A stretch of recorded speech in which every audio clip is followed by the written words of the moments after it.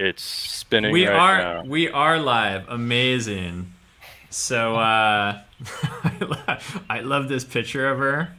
Yeah, that's a, she's an amazing lady. So I'm excited to talk about her. Hello, everybody. This is the second book club episode, and this is my Thanksgiving episode, and I'm very thankful for the lady that we're talking about today. She has taught me a lot and made my life a lot easier, and made my back hurt a lot less. Is let the worms do the turning is something I like to say. So I hope everybody enjoys this as much as I hope to. And I'd like to start off by everybody that's here live. Thank you for being here. But everybody that's catching this later on, it would be, if you don't know anything about Mary Appelhof or you haven't read this book, it would be a good idea to go watch Worm Mania on YouTube. It's a it's a beautiful little video. She's an amazing person for making this. It's something that you would have seen in school. Yeah, this is that picture in the middle is a clip from it. She's the worm woman. So yeah, go check that out, and then come back to this, and then you'll see why after watching that why we like her so much, Allison and I. As Allison is when she gets set up, she'll be coming on here, and she actually met Mary a while back. So as unfortunately Mary's dead, or so it would be nice if we could talk to her, but we're gonna talk about her, and like I said, be grateful for Mary Appelhof and what she gave the world with this book right here. We're talking about Worms Eat My Garbage, and there's another picture of her. And on the back, like most books, it tells you a little bit about the author. And she was a science teacher, and she wrote this book in a way for kids to grasp. I mean, it's no pamphlet. It's a nice sized book, and it's full of science. She's an actual scientist. It's not just some lady with a worm bin that got excited and decided to just write a book. She was in. This is what's so cool about this thing is what she did was it's designed to where a kid could read this and get it and be excited about it. And also, one of her goals was to make more people like Allison Jack, the lady that's going to be joining us in a little while. She wanted to make more vermiphiles. She says several times in this book that it's an open field. There's more to know about worms than what we know. Like, we don't, it's just like soil. We don't know enough about it, so it's an easy field to get into, and there's a lot of research to do. So yeah, that it's a what I like most about it is that it's a like a beginning gardening book for you, somebody that has never like planted anything, or has ever tried to grow a plant, could read just the beginning of this book when she's explaining what worms do, and they're going to most likely be successful with their first planting, if they because she does a really good job of explaining that the worms making that all of that topsoil and all of that bacteria that they're releasing in their poop is what's actually growing the plants, and not you. It's what the worms are doing. And a lot of this channel, you see a lot of people talking a lot about amendments and cover crops and mulching and stuff like that. It's really just protecting all of that stuff in there, and that's in the soil. I mean, and it, I feel kind of I guess I don't guilty. I sometimes I feel guilty watching this channel because my soil's so good, and I really don't need to do what I do with worms. It's just like kind of icing on the cake kind of thing for me. But I see some of the stuff that people are dealing with out west, and they like you don't have anything to grow out of. I can see why you all are so focused on all of the building of the soil and the bacteria and really getting everything because a lot of the places out there are sand and clay, and just it's tough. There's not a lot of organic matter in a lot of the places, so it's fun watching everybody out there like winning these battles. The guy that runs Build a Soil, he's one of those guys. He's helping people out in Colorado do the same kind of thing. It's just winning these uh, battles against what nature has given you. So, and this book, Worms Eat My Garbage, it's not all about gardening. Is she's mainly like her main focus was recycling. You can tell the way that it's written is it's just she wanted to get people more into recycling, and the gardening is a way of her to way for her to sell it. The fishing worms is a way for her to sell it, because it's kind of hard to get people to buy into the idea of having basically a rotten vegetable box in their kitchen with worms decomposing, and all of the fungus and stuff that starts in that, and then you fruit fly problems, and there's and she talks about all of that and little tips on how to deal with all of that stuff. So as uh, I also am thankful for Clackamas coot with this worm thing. Is I took what I learned from Mary in this book, and I didn't read this entire thing, but I know I've read enough of it to where it works for me. So I had an indoor worm bin that I started at first, and I was digging through the shed and trying to find that thing, and I was going to show you like how I started off, and then I showed Peter and everybody else several times what I'm doing now, and that's what I was talking about with coot. Is Clackamas coot's a worm dude, and he has saved my back as well. So I took the basic science that Mary taught me, and then took that and combined it with Coot's years of expertise, and just me being kind of a lazy dude. Uh, you're getting older, you don't want to be turning compost piles all the time. So I decided to do this large outdoor compost pile that she mentions how to do this in this book, and Coot goes through step by step on the when he was on one of the KISS podcasts. I highly recommend you go back and watch that, because I've learned a lot from that man over the years, just reading him on the forums and stuff like that. But that podcast was really informative for me. That's pretty cool picture. That's what Mary was into, is doing that kind of thing. So I see that we had Allison, but she max headroomed out on us, it looks like. Allison, you can hear us, right? I can. Can you see me okay? No. No. That's weird. I see myself okay. Oh, really? That's really strange. Yeah. Are you on your phone or your computer? Phone. Should I try computer instead? Yeah, if you're home, maybe jump on the computer. Okay. And I'll email the link to you. Okay. All right, bye. We'll try again. Thank you for your patience with technical difficulties. No problem. I have no room to be impatient, that's for sure. Yeah, I'll go rambling on about this thing. But before you ramble, the most critical thing I think everyone wants to know is that bowl that took you a couple minutes to pack. What is it? Oh, it's the Black Lights 88, man. It's all that I've got for the time being. I'll have some other stuff soon, but this has been my staple for a while. It's pretty good smoke. It's pine bud, and it's got some legs to it, and I don't get burnt out on it like I do a lot of Afghans. So yeah, I really like this stuff. So yeah, props to Bob Hemphill and Hannibal and all those people at Coastal that went through those plants, and Duke for putting that 88 back cross out there, because it has really saved my ass for a while now. It's good stuff. I just packed up a bunch of that stuff as I was gonna donate it. James Bean said that there was something had happened again. But I never heard anything back. So I've got some. Anybody wants some of that stuff, I'll give it to you. I have. Yeah, that's one of the things. So I just finished growing out the Bobcat spray, and I was that's do that finished. Next. Yeah, that's already finished. Wow. Well, yeah, I guess that was a while ago when you played it. So when did you pull it? Like 3 days ago.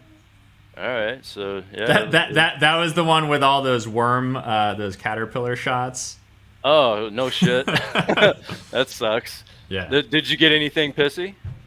Yeah, no, I mean, so we would smell, like, as we were harvesting, we'd smell different kind of, colas and buds, and, some of them smelled more kind of fruity, and then others definitely had kind of the pissy, and I had, cats growing up, and Tom has a dog and a cat, and we were both like, I smell it. It was cool. Good deal. That's it. The thing is holding on to it. That's what I was trying to talk about the other day with the skunk. Is you can find it. A lot of people find it, but holding it is the thing. It wisps away. So that's anyway. Won't bring up old conversations. Welcome, Allison. Let me okay, highlight so now you. You can see me and hear me. Thank you for. Yeah. All right. It's nice meeting you. I really enjoyed the vermicompost conversation that you held on here. I guess it was about a year or so ago now. So and that's where I found out that you had actually met Mary. Yeah. So would you like to talk about that experience and Sure. let people know? So yeah, I'll just highlight you and. Yeah, so back in the early 2000s, I was an AmeriCorps volunteer in the Portland public school system in Oregon. And part of my role, I was a field naturalist. So it was an environmental science special focus school. So we got to take students out and do, stream monitoring and, take them out to parks. Oh, we did everything. We did like winter twig ID. I used to know like 20 different shrubs in Oregon, and you can identify them in the winter just from the buds. But yeah, so we had a worm bin, and part of my job was to be a waste reduction educator at the middle school, but also to incorporate some of that like understanding into the science curriculum. So to try and integrate, okay, well, we're doing this for waste management and to teach students about sustainability, but how can we also like cross-link it to the science curriculum as well? So we did a couple of fun things in the science lab, but I was new to vermicomposting. My mom had gotten me a worm bin and some worms, so I was kind of tinkering around at home, but I didn't know a ton. So I was really happy when AmeriCorps, they do professional development for the volunteers. So I applied and I said, look, there's this cool conference in Portland. It's called Earthworms and Ecotechnology. This was in 2000. And I want to go, right? I want to learn more about this to help me be a better waste reduction educator. So they sent me to the conference. Mary Appelhof was there. I believe Clive Edwards was there. All of these kind of famous vermicomposters. Again, it's a small field, but like so many people have contributed so much to it. And yeah, I'm very sorry to say I lost my signed copy of Worms Eat My Garbage. So I met Mary. She signed the book. I bought the book at the conference. I believe also at the middle school, she has a companion book to this one called Worms Eat Our Garbage. And it has more classroom tie-ins and a little bit more of like institutional waste management, instead of just doing it at home, thinking about like, well, how could you do it at a school or a church or a community center? So yeah, got to see her talk and really, I mean, that kicked off like a 15-year obsession on my end. It was very inspirational to meet some of those early creators of the field, really. And Mary, so many people loved her. She inspired so many other people. And I'm very sorry that I didn't get into it like a little bit earlier, because I would have loved to be able to say I was at the Vermillennium Conference. So in the year 2000, I mean, she'd been doing waste management education for at least a decade before that, if not more. And she had an international conference that she hosted in Kalamazoo, Michigan, focused on vermicomposting, and they called it the Vermillennium. And I know people who were there. I heard it was amazing, but I was not there. I can only dream about what that would have been like. So. You're muted. Yeah, I just unmuted myself. That's awesome. Has the field expanded? Because I know that in this book she's kind of inspiring and trying to create more ladies like yourself out there. And has she been successful with that? You said that there's a lot of people out there that adore her, and I'm one of them. I didn't, Yeah. I'm not teaching anybody, but I really enjoyed the book and learned a lot from it. It's helped my life out a lot, that's for sure. Well, I would say, I mean, one of my mentors in this field, who was like, who considered Mary a mentor, would be Rhonda Sherman. She runs a vermicomposting education program at North Carolina State University. And I really encourage everyone. She has an annual conference. I'm not sure of the status with those with the pandemic, if they're still in person. I think I spoke at maybe 3 or 4 of them. Fantastic conferences. She hosts there. She brings people in from all over the world to talk about different kinds of projects, from a waste management angle, but also then from okay, well, how do you use the finished material and what are best practices for using the vermicompost in different horticulture and agricultural settings. So really encourage everyone to check her out. She has a new book out. She actually just did, oh my gosh, I'll have to find the link now and put it in the chat, but she got interviewed by like some sort of cool sci-fi magazine that was like, okay, tell us how earthworms are the same as the worms in Dune. So she's like, only in my life do I get to get interviewed, because she's a big Dune fan. So she got to say, okay, well, here are the similarities and here are the differences between the sandworms and the earthworm, right? So yeah, I encourage everyone to check out her website, her book. She's done a lot of media appearances, and then really that annual conference has been a cornerstone of kind of this loosely connected international community really focused on vermicomposting. And I would say, I mean, when I first got interested in it, if you asked anyone like about worm composting, they would always say, oh, worm bin, a small little bin, and you could buy a bin and you could use it at home. But I think in the intervening decades, it's gained more acceptance in the larger waste management community and the larger composting community. Like the US Composting Council, vermicomposting always used to be like the strange cousin of like, oh, well, isn't that just like, bins that you do in school for education for kids? It's like, no, it also actually works really well large scale. So I would say there've been a lot of growth and, infrastructure development and, different kind of engineering, like breakthroughs and design, the design updates to help vermicomposting really work large scale. And yeah, it's something fun that you can do yourself. It's an avenue for people to get interested about decomposition and soil microbes and all of that. But it also is a viable large scale waste management strategy that's profitable too. So I think that's part of Mary's expanded legacy, is all the people that she's inspired and kind of the industry that's come up around that. That's good to hear. When I was researching this, I wanted to, since you were kind of well connected in this vermicomposting community, there's some other people that I wanted to pick your brain about too. The worm power guy. Oh yeah. Yeah, his name's escaping me right now. And there's another guy, like we were just talking about, large scale. He does this for his municipality, and he does it in big windrows with worms and chickens, and that's just that they do all of the turning, and he has like a month turnaround when they bring the fresh stuff in, and it's like overflow from the like vegetable processing industry. He's like really tight. I think he's in California. I don't remember, but I couldn't find this guy's name. So anyway, so I mean the worm power guy. I got to collaborate with him for years. So awesome. It's Tom Harley, and very excited to say. So he came on last year and gave some updates on large scale projects he was working on in different parts of the country and in Mexico. So he'll text me videos every once in a while of like some amazing gigantic facility.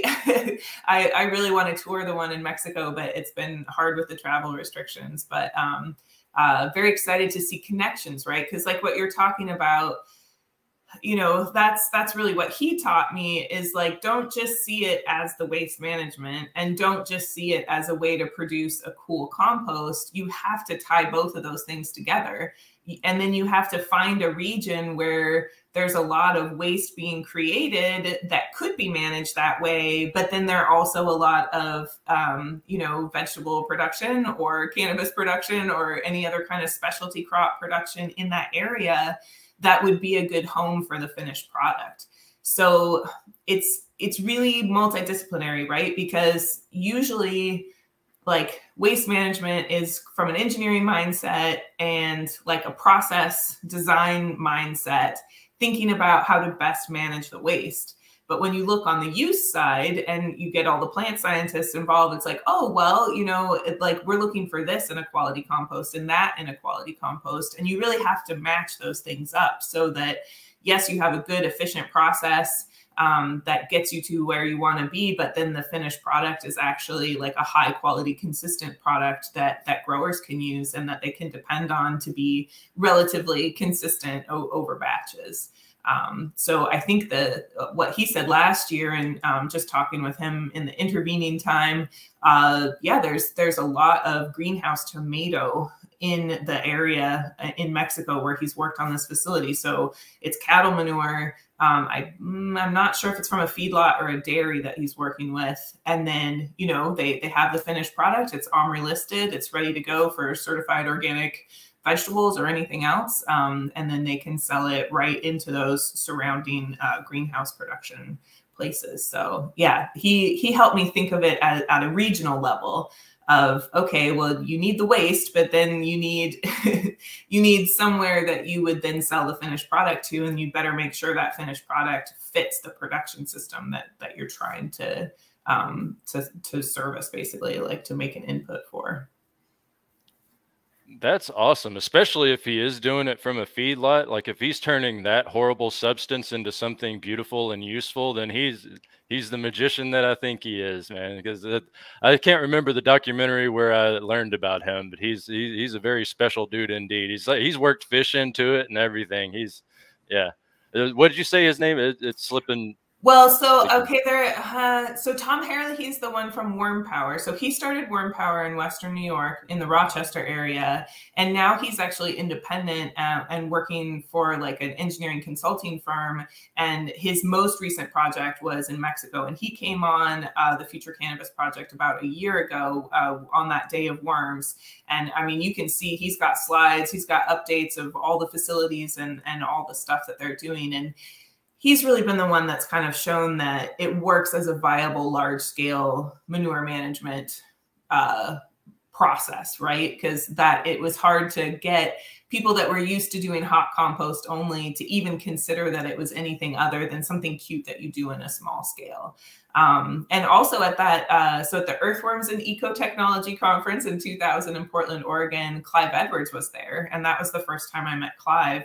I got to meet him a bunch of other times. You know, he was always at Rhonda's annual vermicomposting conference. He actually passed this year. I'm sorry to say, I saw that on LinkedIn, but he was active all the way. Like he never retired, right? He was always active and always like sharing his love of this technology. So something that he kind of pioneered that then Tom built off of was the idea of what they called a continuous flow reactor. And that was one of the engineering developments that helped this technology be more efficient large scale. So thinking about continuous flow where you're always feeding in a small layer on top, and then you have a bar that goes along the bottom and you're always scraping it off the bottom. And the worms just migrate upwards, right? So your worms are migrating toward the food source. Your material overall is moving through, but you're feeding and harvesting, and then the worms kind of migrate and stay in the box, right? If you harvest too early, you lose your worms. But that was a design innovation that he really pioneered, and that a lot of other engineers like Tom Harley have taken and built off of and like improved and shown that they can really work at a large scale facility when we're talking like football field size. Wow. That's amazing. I'm wondering what that screening material is made out of, to where, because I know that worm stuff, it'll eat anything up. That's why they tell you to make those worm bins out of plastic, because that's about the only thing that worm poop won't decompose. It's amazing, beautiful stuff. Yeah, so thank you for that book recommendation that just flashed across the screen. That's a great one. So vermiculture technology. I think I had a chapter in one edition of those about the disease suppression angle.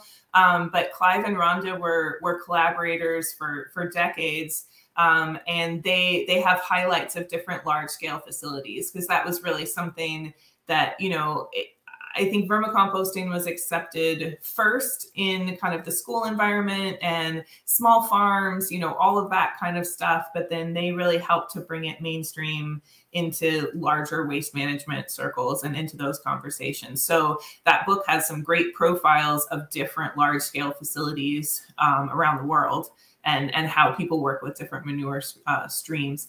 I think for the screening piece, I believe it was like wire. It was metal. But then I don't know how you deal with rust.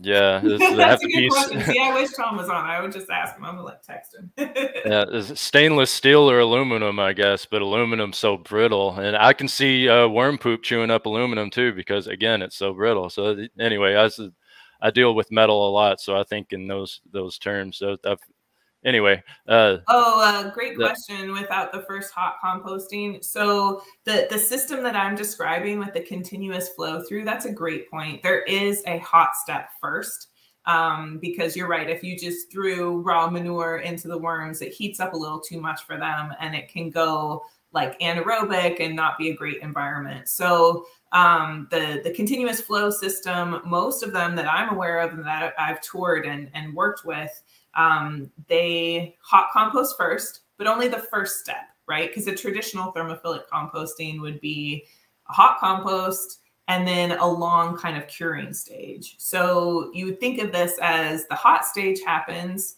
I know at the Worm Power facility in Avon, New York, they had blowers. So they had like a static aerated pile with blowers underneath, and they would test the temperature. So they do all their pathogen reduction and all of that at that stage. And once it got to a certain point where you would have taken it out and windrowed it for curing, for that like longer tail of the decomposition, then they took that and fed to the bins. And again, we're talking thin layers, because I think even if you had taken that feedstock and dumped it all in the bin, like that would kind of turn the system sideways. So it was a very carefully managed system where it's like, okay, I'm literally adding an inch of that every day. But if you overdo it, you can cause things to go off balance.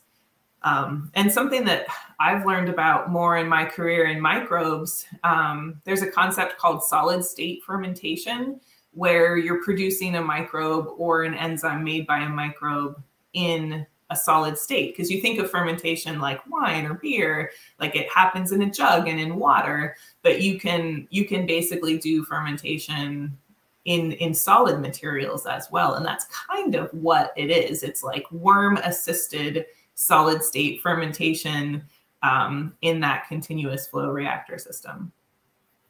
Yeah, but that's a great point. Thanks for bringing that up. No, you can't. Yeah, manure is a little bit touchy. A lot of it requires some pre-processing, whereas like food scraps wouldn't necessarily need to do that hot step first. But I'm not as familiar with the food waste composting for the large scale ones. The worms seem to appreciate things being broken down for them first anyway. Is that, like you said, that first composting step, and then you run it through that reactor. As I do sort of the same thing here. Is I all of our food waste goes out to the chickens, and then the chickens process that, and I just scoop out their run and coop and everything, and dump that in the big worm bin outside, and that's it keeps things going. You're not putting anything too hot in there. And that's a question that I have for you is, how big of a miracle can the worms achieve? Like what's the most horrible thing that feedlot stuff, if that's what he was using, that's an amazing feed in itself. But are there some other, can they do toxic waste and stuff like that? Well, so there, I mean, if you look into the research, there has been some research that earthworms can, do bioremediation. But just like with all bioremediation, you then have the problem that if the earthworms concentrate and accumulate that in their own biomass, you basically have to take them out of the system and like dispose of them, right? Just like plant-based bioremediation. Oh, you have a plant that can help, take up high quantities of dangerous heavy metals or something out of the soil. Well, now you have to take them out of the system before they decompose back into the system, because they would just release it back in. So there has been definitely, there's a great journal, and you can probably find some of them online. It's called Bioresource Technology. So it's kind of a hybrid scientific, but also like applied engineering journal that has so much cool stuff from all over the world of like different kinds of systems like that. And they cover some of the bioremediation angle too. Now, are there, so she talks a lot about the different species of worms in here, and are there some that are better at like those hardcore jobs that might like take a tougher worm than our little red wigglers? They're pretty tough. They can deal with some stuff, but are there like specific varieties that work best in certain situations? I think out of everything I've read, the Icinia fetida, the red wiggler, is probably the most common. There's also Dendrobana veneta, which, oh man, so you're going to, I think has like a different temperature range. And that one I've read a lot about more in the tropics, like in the Philippines and in India. So I know from learning how Tom designed his facility, like he had a mixture of 3 different species together, thinking about like, okay, well, if this one does well in this environmental range, and this one does well in this environmental range, and this one does well in this environmental range. And as much as you're controlling the temperature and climate and everything, I mean, he was in Western New York, so you've got super hot summers, super cold winters. So it was like a hedge your bets strategy, right? Okay, if I have 3 different species that, I mean, they did all right together, they didn't outcompete each other, but at certain times of the year, he'd maybe have a higher population level of a 1 rather than the other 2, and then they would kind of go through cycles like that. So I think that's an interesting way to manage climactic change and environmental change, which any system really has. It's almost impossible to level that out to nothing. So thinking of, okay, well, if I know the range that they're going to experience is this, maybe I could get a worm that does well here and a worm that does well here, get them in there together and see what happens. That's cool. What's the cutting edge right now? What are you all excited about in the vermifile world? Well, so, and I'm sad to say I've been out of the vermifile world for a while. So I'm now like, I'm a fan looking back into the world. So I haven't been directly working like with the compost industry probably for about 10 years. So I'm a little bit out of touch. I can say that like, I know there's cool stuff going on. I know there's like a lot of cool, huge facilities around. I've been most recently in touch also, there's some cool facilities in Europe, Pourver, like P-U-R and then V-E-R is a facility in Belgium that's serving specialty crop markets. So it's just exciting to see like companies come out of all of this development over the years and be able to enter this space and be successful. So, but I am definitely on the outside kind of looking in as a worm fan at this point. I hope at some point in my career I get to work directly with compost again. Right now I'm like all microbes all the time, but I'm only doing composting at home, so. Okay. Well, tell us about what you're doing. What are you excited about with your microbes that you're looking at now? What are you bringing to the world? What kind of knowledge are you going to spread? Well, so I mean, it's I would call it a parallel industry, right? So that cultural shift that we're seeing in agriculture right now from chemical inputs, from genetically modified inputs and traits, to then seeing, well, what about microbes? Like what about soil health? What about regenerative agriculture? What about organic agriculture? So I really do see the composting world and the biologicals, the ag biologicals and horticultural biologicals industry as kind of on parallel paths, right? This increasing acceptance of biological, like naturally occurring microbes, microbes that have benefits to plants, that can help with plant health, that can help with increased yield, that can help with soil health. So yeah, it's I do see it as parallel. You're at the end of the day, you've still got microbes and plants together. It's just that in my world currently, we're looking at single species or maybe 2 or 3 microbes together, again grown up in a giant vat and like unleashed upon the world. So, but some of those same effects. So. My project that I did with worm power during my dissertation, that's now a while ago, but we were looking at Pythium suppression. So how did the microbes in that specific vermicomposted material, how did they suppress Pythium in cucumber seeds, kind of just as a model system? And kind of the through line in my career I've done now, because I'm a Pythium specialist, or that was most of my training, I've been able to take different microbes that I've worked with at different plant microbiome startups and say, okay, well, which one of these microbes can actually help with some of these plant diseases that are really tricky to deal with? So yeah, it's really cool to see the acceptance of biologicals. Like same thing with worm composting. 10, 20 years ago, you bring up worm composting and people are like, well, that's cute, but it's just a little bin that like someone does at school for education. It's not really a viable waste management strategy. Same thing with biologicals. Oh, that's just this niche industry. It's only for like organic specialty crops. I mean, I'm working with mainstream row crop growers who are like, oh yeah, I'm totally into biologicals, and I want to see what these biological tools can do in my production toolbox, and how we can increase soil health and increase plant health, and do it in a natural and sustainable way. So yeah, it's parallel paths, but I do hope at some point to bring some compost back into the microbials, or figure out how to include that. So. Yeah, baby steps. The farmers, they're a fickle bunch, and they don't like changing things, and so you take the wins that you get. It's amazing the questions that I get from some of these. I'm a little bitty guy, but I know some big time farmers, and they know that I do things differently than they do, and they eat my food, and they get it, So they ask me some questions sometimes. It's like, oh, okay, I'm getting through a little bit here. So it is interesting. So yeah, I could see why they would rather, like, I imagine that this is like what you're working on is something that can be hooked to put in a tank and sprayed across the field, and that's what they dig.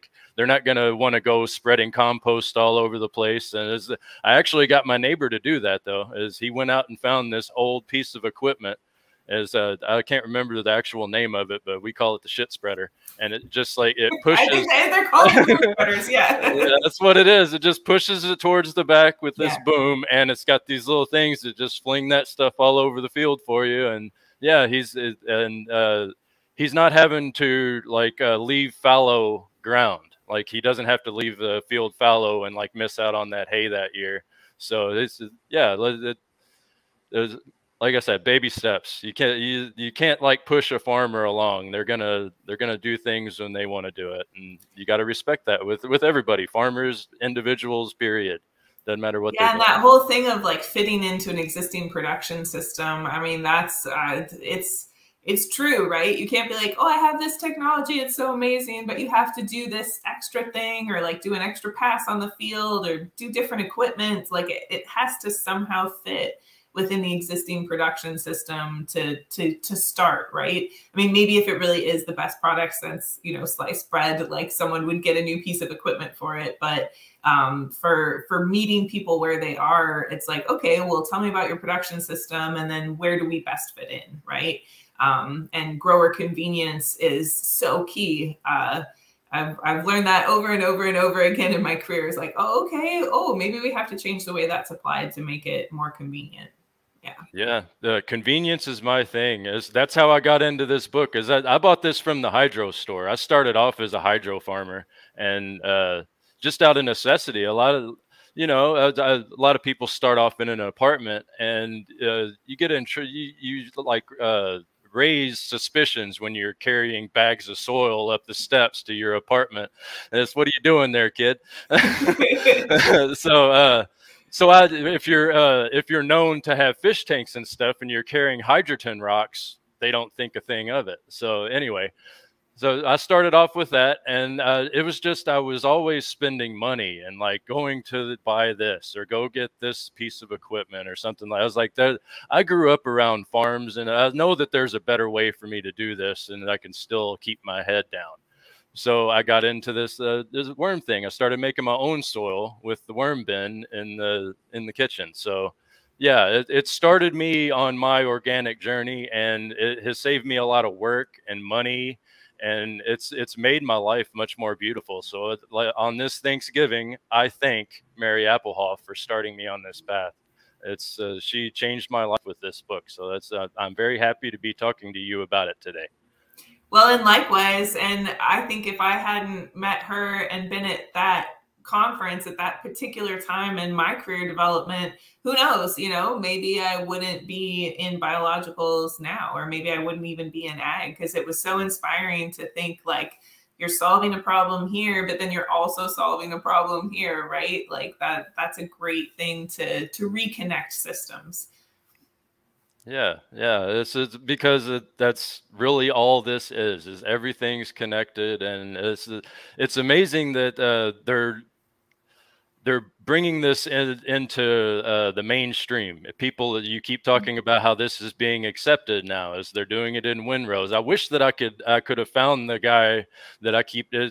Maybe if I described him to you. Yeah. He's an older gentleman. He wears one of those, like I don't know what they're called, but they're like a cap like this, but they like fold down in the front and snap. And he's got these like really thick, like handlebar mustache. And he runs this huge windrow facility out there, and he's like taking garbage from these big vegetable producers, and then giving them compost back, or selling them compost back for them to make more trash for him. I'm pretty sure he's in California, because he has so much access to the vegetable producing industry. As I searched and searched for him, but I couldn't find him or the documentary that things disappear on the internet, as we all know. But exactly, he's a really interesting dude. Jack Chambers, I know he's kind of. A year ago when Peter contacted me. Say that name again.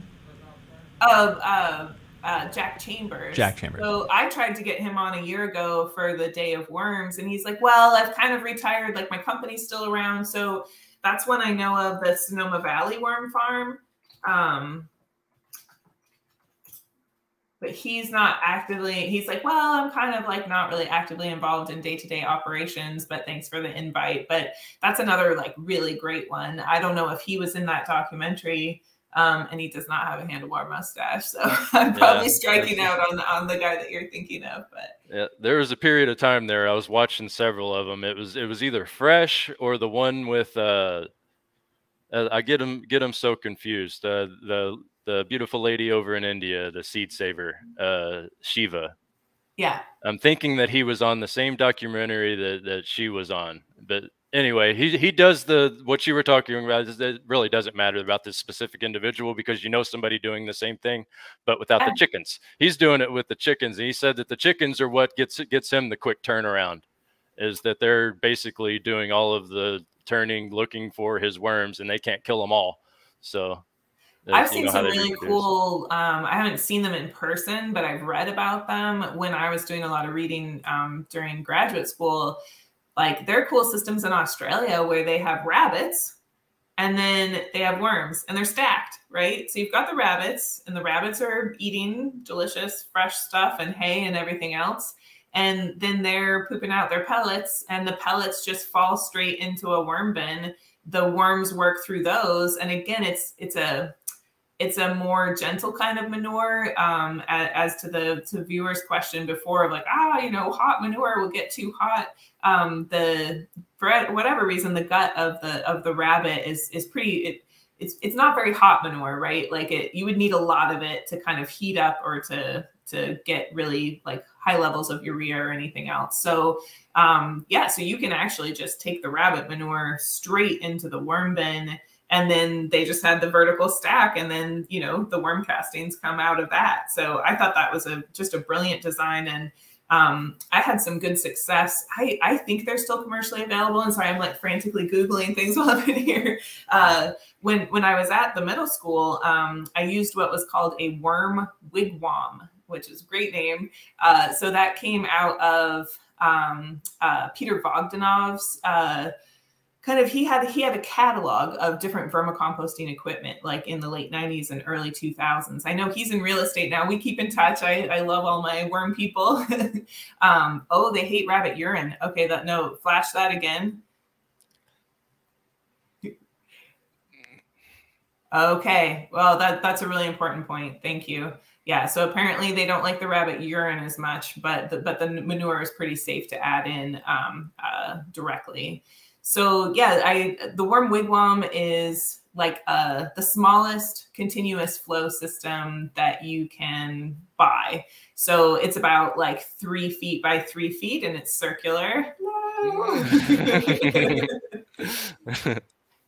And I ran one of those at the middle school with the students with our just like cafeteria waste. But I liked them so much, I ended up buying one for my house, and I composted, I think, 4 of my neighbors' food scraps. So I was just getting buckets and buckets of food scraps, and I did have a rabbit, and I made sure to have the paper bedding, that recycled paper bedding instead of the cedar. And then I just put all of that into the system too. And it turned out like that was really nice stuff. And then I sold worms to our local master composter program. I think also, I want to give a shout out to master composter programs around the country through Cooperative Extension, because I think they've done just great community education around this, and they use resources like Worms Eat My Garbage and Worms Eat Our Garbage and other books that have been published since then to help get people set up and feel confident doing it on their own. And you know, community gardens, that kind of stuff too. So Tompkins County in upstate New York was actually the first, I believe it was the first master composter. I could be wrong, because there's master recycler, and then there's also, you know, master food preserver, master gardener, all those types of programs. But yeah, the Tompkins County Cooperative Extension Master Composter Program has really helped kick off a lot of other similar programs in other states. Okay, flash that one again about rabbit poop. Oh yeah, yeah. They're what's it called? Like a cecotroph. They have that special night poop that they make in a certain part of their anatomy, and then they eat it to kind of re-inoculate their system. They're very strange. They're logomorphs. Like they're not ruminants, right? It's different. It's different than cow manure. That's interesting. I've never even heard that word before. What's a logomorph? What are Well, they're not rodents. So I think the logomorph is kind of the type of animal that they are. And then the cecotroph is animals that, because, you know, like cows with a ruminant stomach, they'll regurgitate and chew, and then like it goes to a different stomach and all of that. With logomorphs and cecotrophs, like I think guinea pigs are also cecotrophs. They have a special fermentation area in their gut that almost like keeps the microbes that they need to re-inoculate their system. Almost, I guess, like our appendix, but we don't like eat the contents of our appendix every night. But yeah. Huh. That's interesting. What else is in the family with rabbits? Like what else? God, yeah, you're asking like a plant scientist about animals. I'm sorry. I'm sorry. That right now, Gotcha. The chat can jump in on that one. I hear you. Yeah. I'm sorry. You used that big word and you had rabbits, so I thought that I learned something real quick. That's cool. So with the speaking of animal anatomy, let's take it back to the worms. Why do the tropical worms like have completely different I guess you'd would say, I can't remember the actual term, but legs. Like instead of having the circles around, they're linear.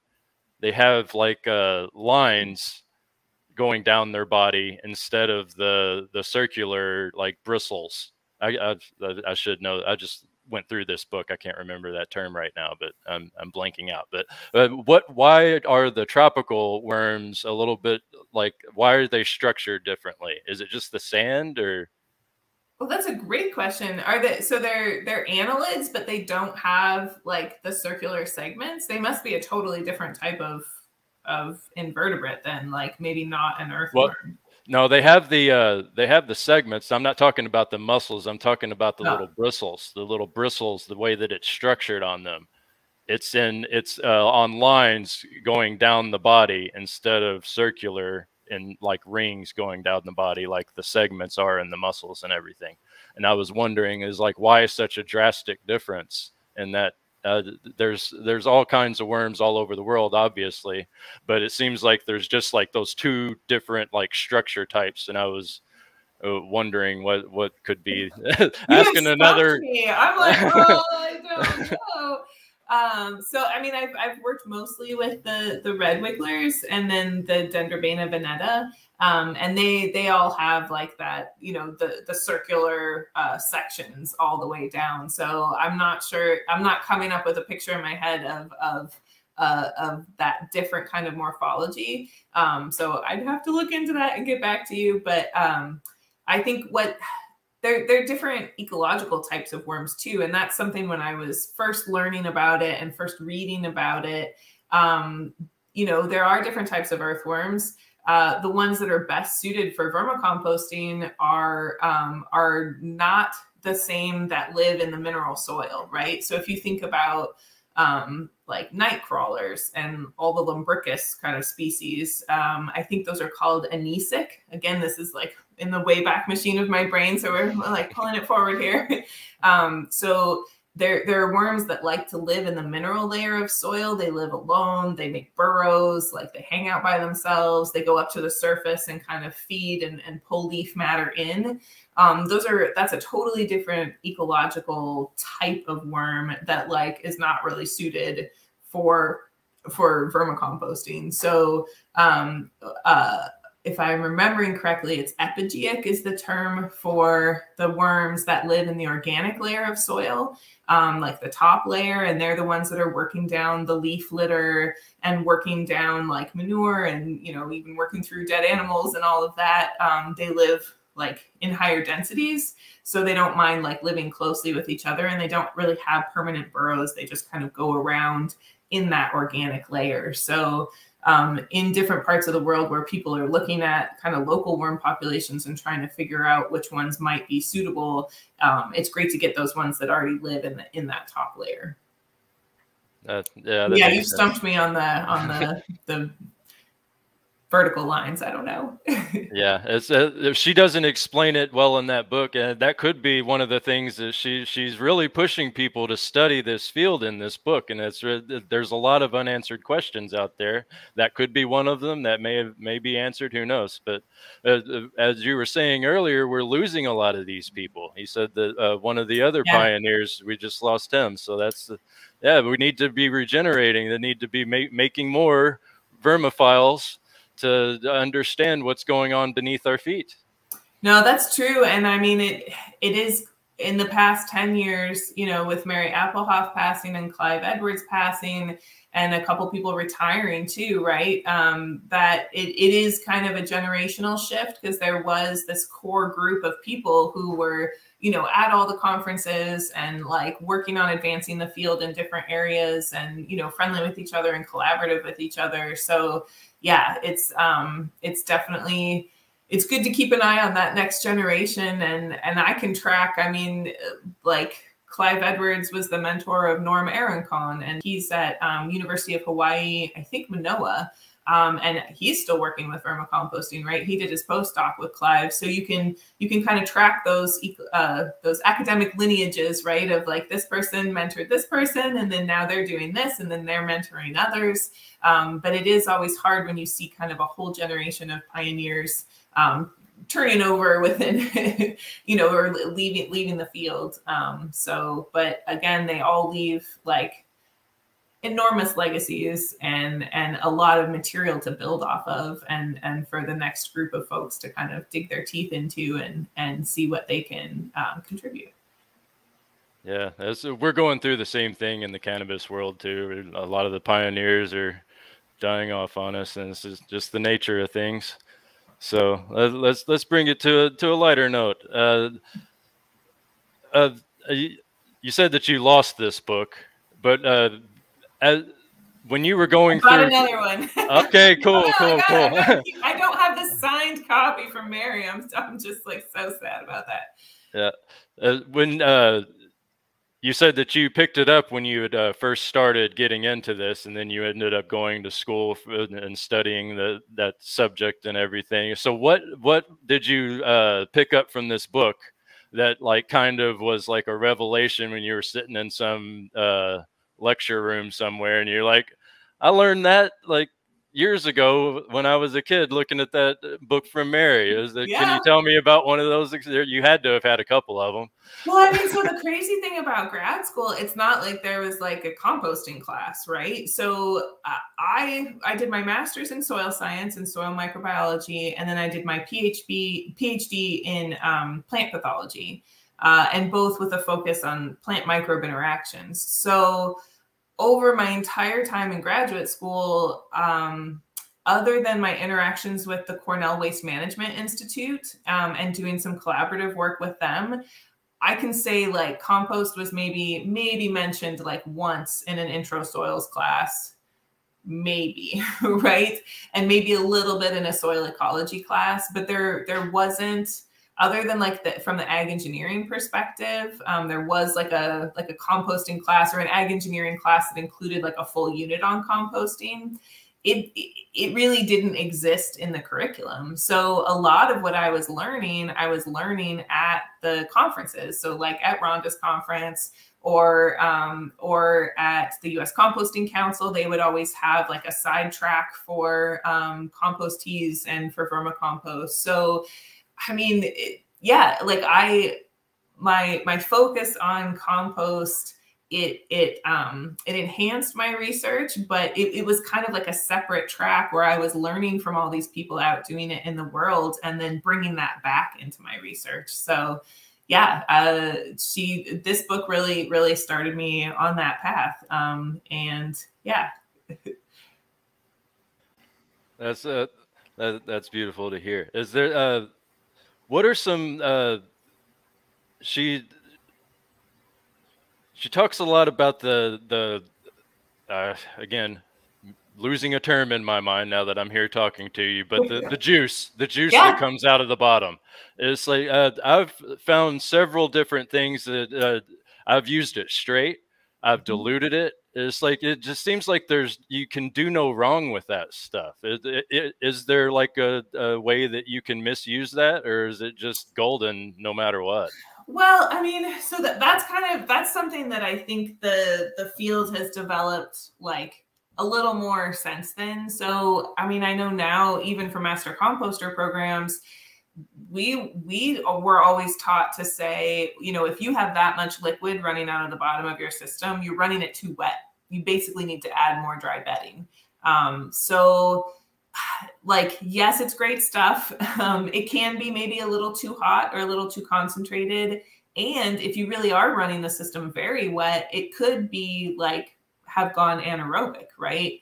And then have kind of a different microbial community that is the lower oxygen levels, which may not necessarily be something that you'd want to put straight on plants. So I know kind of in the very beginning, there was like, oh, it's like worm liquor or like worm tea or the stuff that comes out the bottom. I think that has kind of shifted in at least the master composter programs and some of the stuff that, you know, in the research and the development of the field is like, you shouldn't be having that much liquid coming out of the system. But on the flip side, if you take finished castings and mix them with water and either do an aerated compost tea or a non-aerated liquid compost extract. I got to do some really fun projects with Tom Herlihy with that. We collaborated on some cool stuff there, and you can make some interesting products that are like pretty shelf stable and that provide plant nutrients and provide beneficial microbes. So I think the field has really shifted to, okay, manage your system a little drier, like avoid the run through, but absolutely thinking about, and again, back to that point of grower convenience, like you said, it's so hard. Like, how are you going to add solids, right? And how are you going to add solids in a greenhouse once everything's all potted up, right? You can't add them like 3 weeks in, and you can't like sprinkle them on top. It's hard to do. So I think the idea of a liquid extract that contains the microbes from the castings is like really easy to apply, right? Like really convenient to use. And you don't get the physical benefit within the potting media, but you get the microbial benefit and the nutrient benefit too.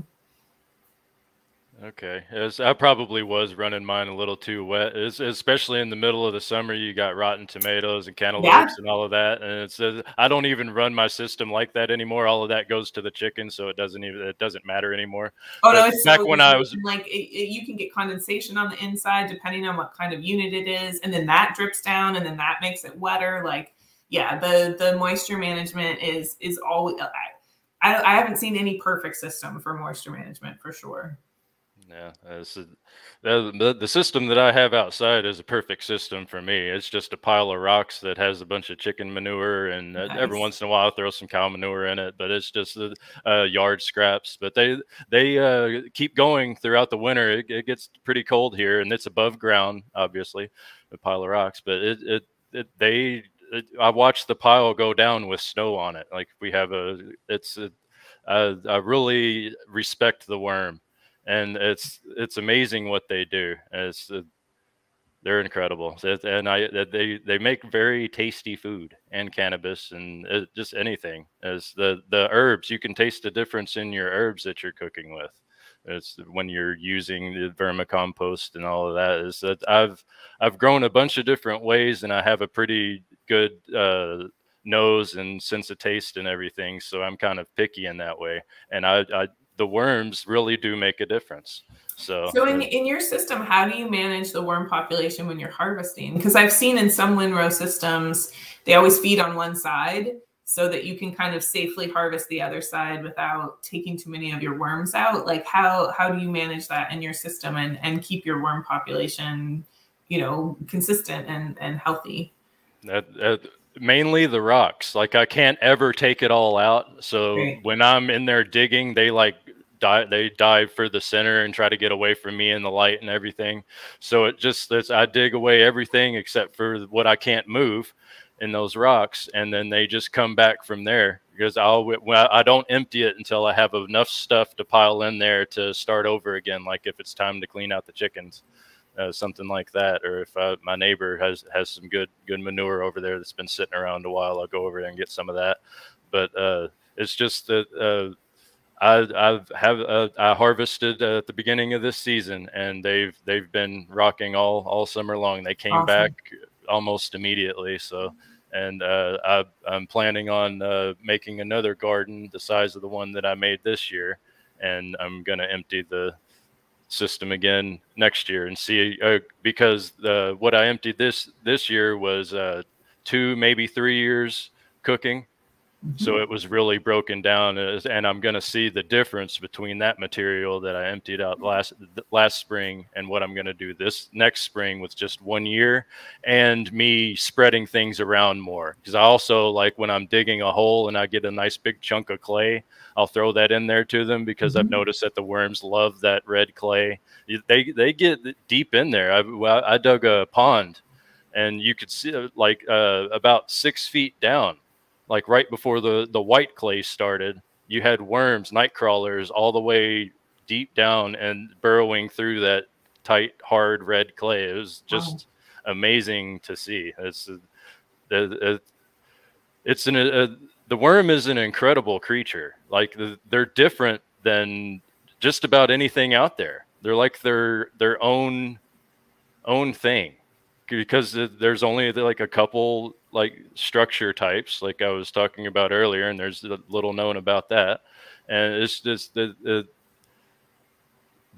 most important things in life, it seems, are often overlooked.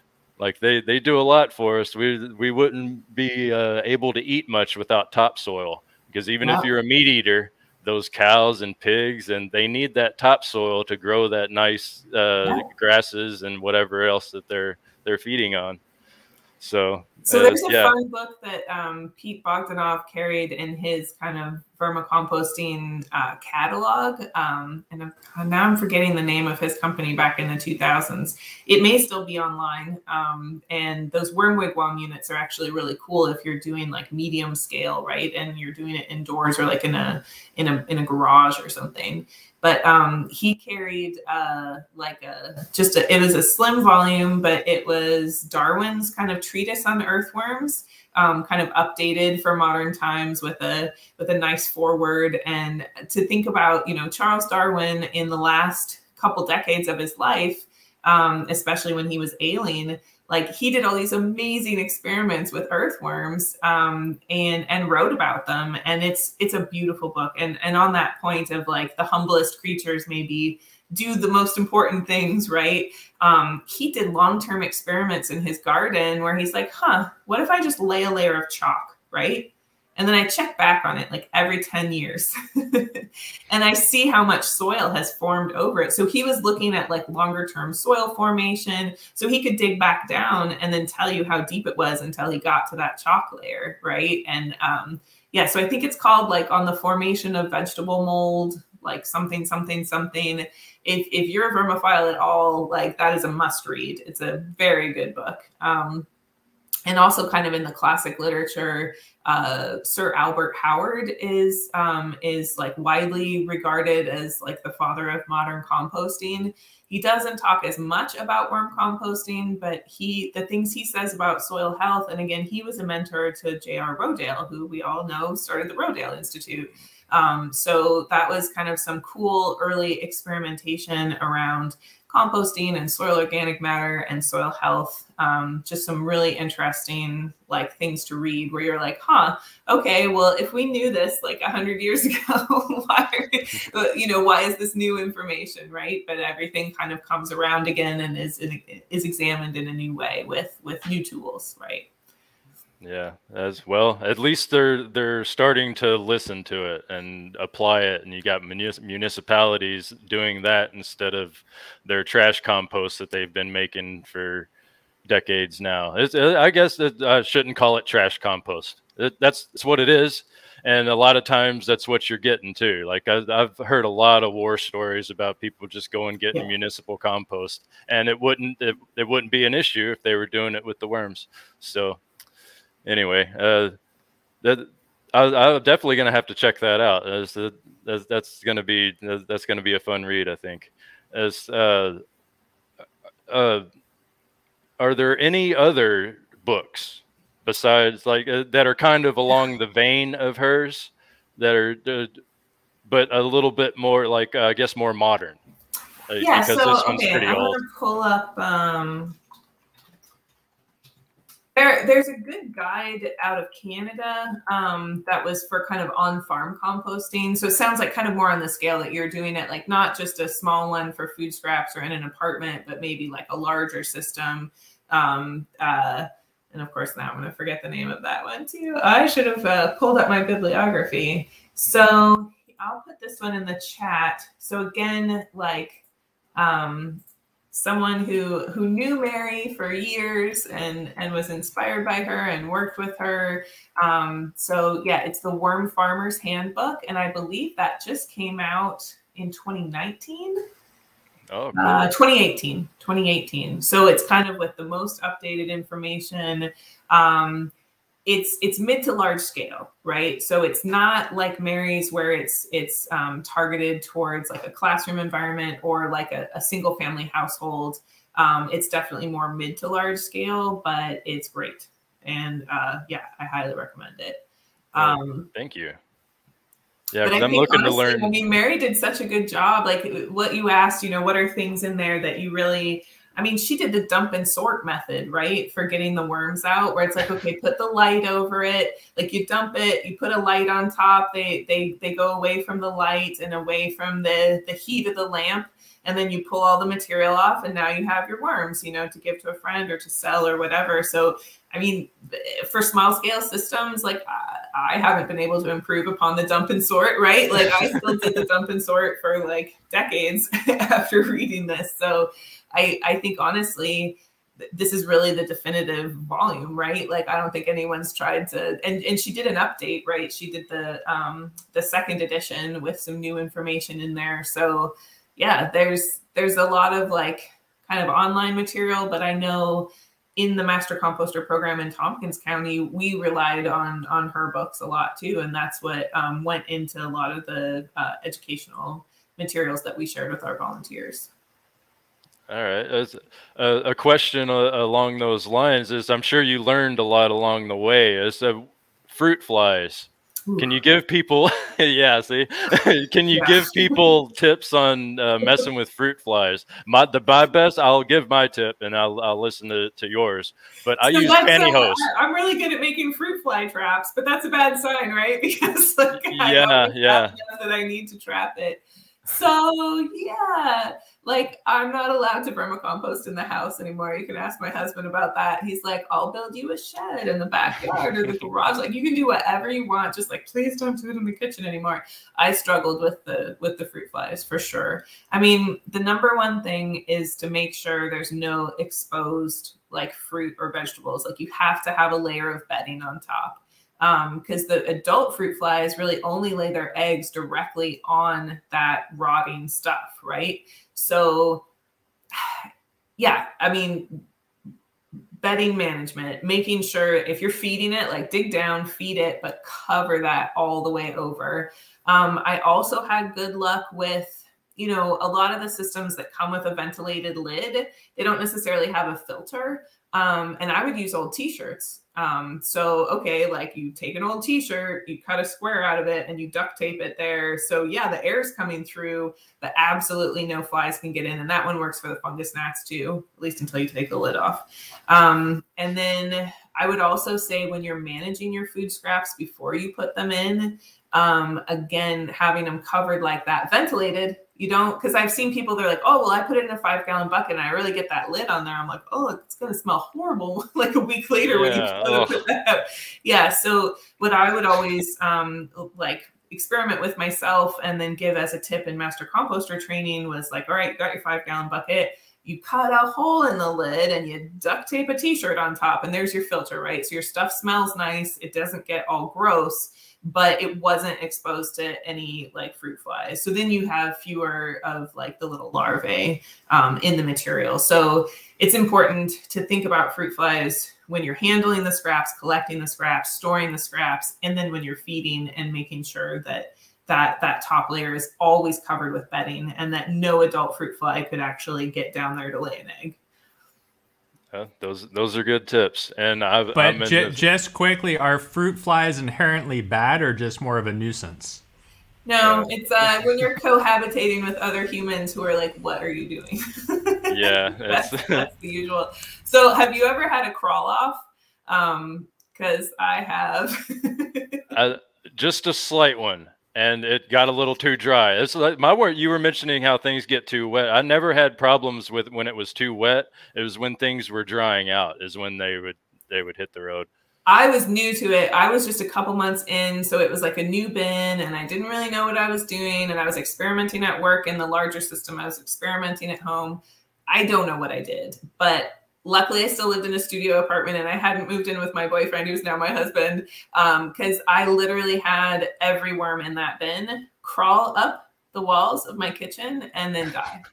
Oh, man. So that was like a horror show. I walked into that and I was like, oh, good morning. Like, I'm going to need some more coffee, right? So, I mean, it's a living system and they are like, they're animals and you have to like know it. Yeah. So I've done that. It happens. And I think things like that, like for people that are new to it and maybe want to try it, but maybe are like super grossed out by stuff like that, it's always hard when you're dealing with like the public who comes to a worm composting class. Like, I want to try it at home, but I'm super squeamish about this, and this. And it's kind of like, well, I don't want to scare you, but like if you do it wrong, like there's a chance they all might crawl up your kitchen wall, right? So you want to give people clear information of like what they're getting themselves into, right? It's a living system and you have to take care of them. Like, they're your responsibility once you have them in there. They're living creatures, but but you also don't want to scare them with the things that can go a little bit sideways. And it never happened again, right? So who knows what I did? I was just learning. I got some books. I met Mary Appelhof. I started reading more, and I never had that happen again. So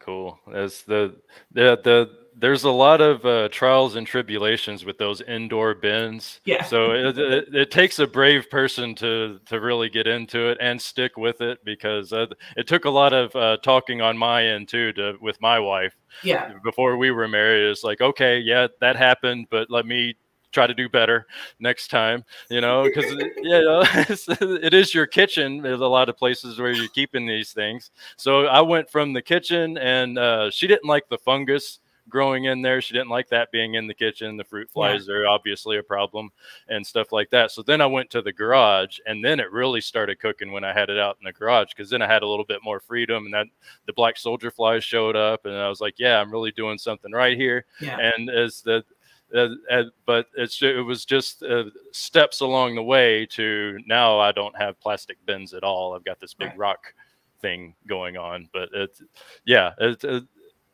you're rewarded for all of the persistence of getting it right, because I've come a long way. I was your typical boy growing up. So I was like frying worms with the magnifying glass, and I would collect worms for fishing with a battery and a couple leads into the ground and all of that. Cool. So we would do stuff like that in the country. So it's so typical boy torturing worms, but now I wouldn't do something like that. You grow and you learn. But like I was originally started saying, your persistence dealing with all of these trials and tribulations, first starting off with that worm bin, you're greatly rewarded in the end, even if you're just wanting fishing worms to deal with. And really, our little composting worms don't make great fishing worms anyway, because they're so small. They're so small. And they release that weird. I tried to feed some of them like in an aquarium, and like that's why they're called fetida, right? Like fetid. When they're stressed out, they release a weird kind of yellow foam that smells really bad, and it's like, I don't think the fish like that either. Wow. I'm glad I've never experienced that. That's the only time I tried to I'm like, oh, I'll feed them I was bored in lab. I don't know. I was feeding them to the aquarium in lab, and then I was like, okay, that's terrifying. I'm never doing that again. But I think that's why they make such a great teaching tool, right? And why so much grade school and middle school science curriculum can be built around these, and even college level.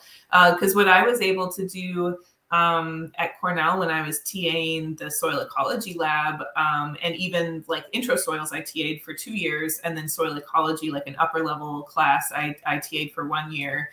And it was hard, right? Because you're teaching agriculture during the season when agriculture really isn't happening, right? Like, so where are you going to go to get a soil sample to look at, macroinvertebrates and microinvertebrates and, mites and springtails and all of that? Well, like the vermicompost unit allows you to keep those alive in the classroom or the lab. So when you have your unit on okay, well, now we're going to study different populations of springtails and mites and chytraeid worms, like the little white pot worms and everything else, they're just all right there. And I still remember the first time.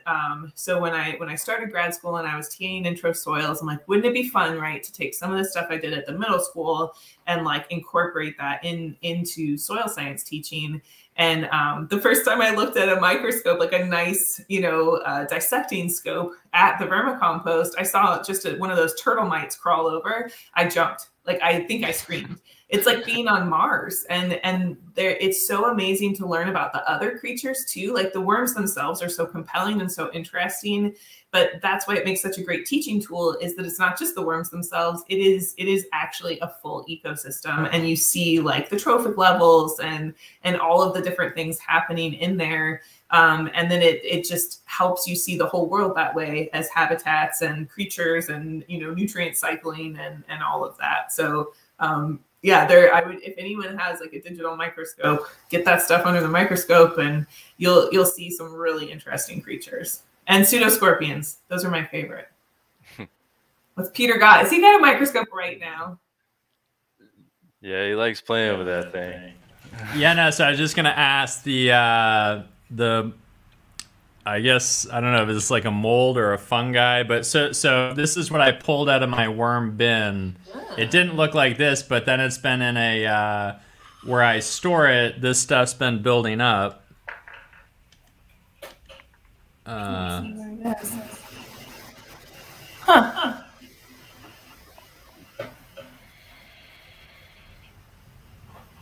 Yeah, I would say that looks fungal. Oh, I'm getting a Oh, whoops, sorry. Oh yeah, hold on. That was my fault. Oh, there's a little crawly. Oh, who crawled by? How did I miss it? I blinked. It was up in the left corner. I think he went back under the blob. So it's hard to get. Hold on, let me go. It's this kind of stuff that got my worm bin kicked out of the house.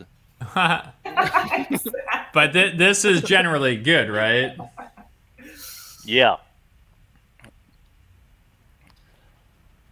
Yeah, I imagine that any fungus in there is benefiting things.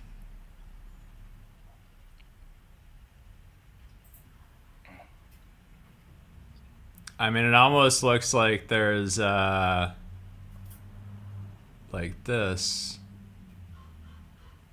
Looks kind of like when you're doing like an IMO collection.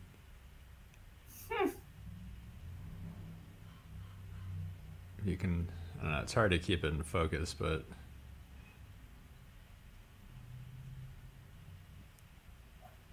I mean, my plants are loving. I mean, I basically mix this in with either like a cocoa or a peat, and then some pumice, and the plants love it. So that's really just all that you grow all those beautiful vegetables out of, huh, Peter? Well, that's what I'm starting to, but it's like to you know, it's like I have two 55-gallon tumblers, which are kind of with the black soldier fly. It's like sort of thermophilic and sort of black soldier fly. It's like a and then I have the worm, like the 4 layers, and but I'm not producing enough fast enough, so it's like I filled I think 30-gallon, or no, a 30 or a 65-gallon container, like a actually, I'll take a picture of it. Hold on, I'll be back. You guys keep going. All right. So yeah, this is interesting. It's cool listening to his experiences with this too, because it sounds like neither of us have that type of a setup any longer. You may be muted. I'm not sure. Oh yeah. So I mean, I do have a small setup, but it's outside. We just got a new place, and I am trying to figure out. And again, yeah, my husband's workshop is in the garage. I'm like, can I put a giant? I want one of those worm wigwams again. I have to say that a larger system, and maybe you've seen this too, starting with something small and moving to a larger system, the larger systems tend to be more stable and easier to manage. Once you get it in a steady state, it like stays in that steady state. Yep. And it's more resilient to like perturbations or like different food that you're adding in. So I really want one of those big systems again. But I have to figure out if it would make it through a lower Midwest winter outside. I've only ever done it inside, like in upstate New York. And yeah, I mean, my basement was like 50 degrees, but it didn't freeze. So I got to figure out, yeah, some stuff. But right now I just have a small system outside. It kind of shuts down over the winter, but then the worms, I mean, enough cocoons are there that I get worms again in the spring, but there's definitely like a full die off and then they come back. Yeah. So my tip to you is rock. That's how I've been successful, is I have that, it's landscaping stones, the ones that interlock with each other. Oh, yeah. They build retaining walls out of it. Well, that's the outer portion of it, and that's to pick up the sun's heat. And then inside of there, I have a pile of rocks going up the back of it. It's basically just a horseshoe of those landscaping stones, and then a pile of just all kinds of different types of rocks. There's even they did some road work out in front of the house and left a bunch of big chunks of blacktop, and I even threw some of that in there. And the worms probably don't prefer all of that tar, but anyway. Yeah, I would worry about the tar, but look how gorgeous. Yeah. So basically and this gets to like, not having enough source kind of material. So the front left one is 100% worm castings with sphagnum and pumice. The right one, I ran out of the worm so it's 50% worm castings, 50% the compost from the tumblers. I mean, they're both great. Like, everything's loving life right now. But it's kind of fun to just see, like, but now when I want to, so I'm waiting to fill up another, large, I think those are 30 gallons, but it's like I got to wait for the worms to finish doing their thing before I can fill up another one and get going. So it's like once I'm there, like I have 5 more of those things, I'll be in good shape. But right now it's like I only want to use stuff I make at home, and it's kind of like sometimes you just got to wait. Yeah. Yeah.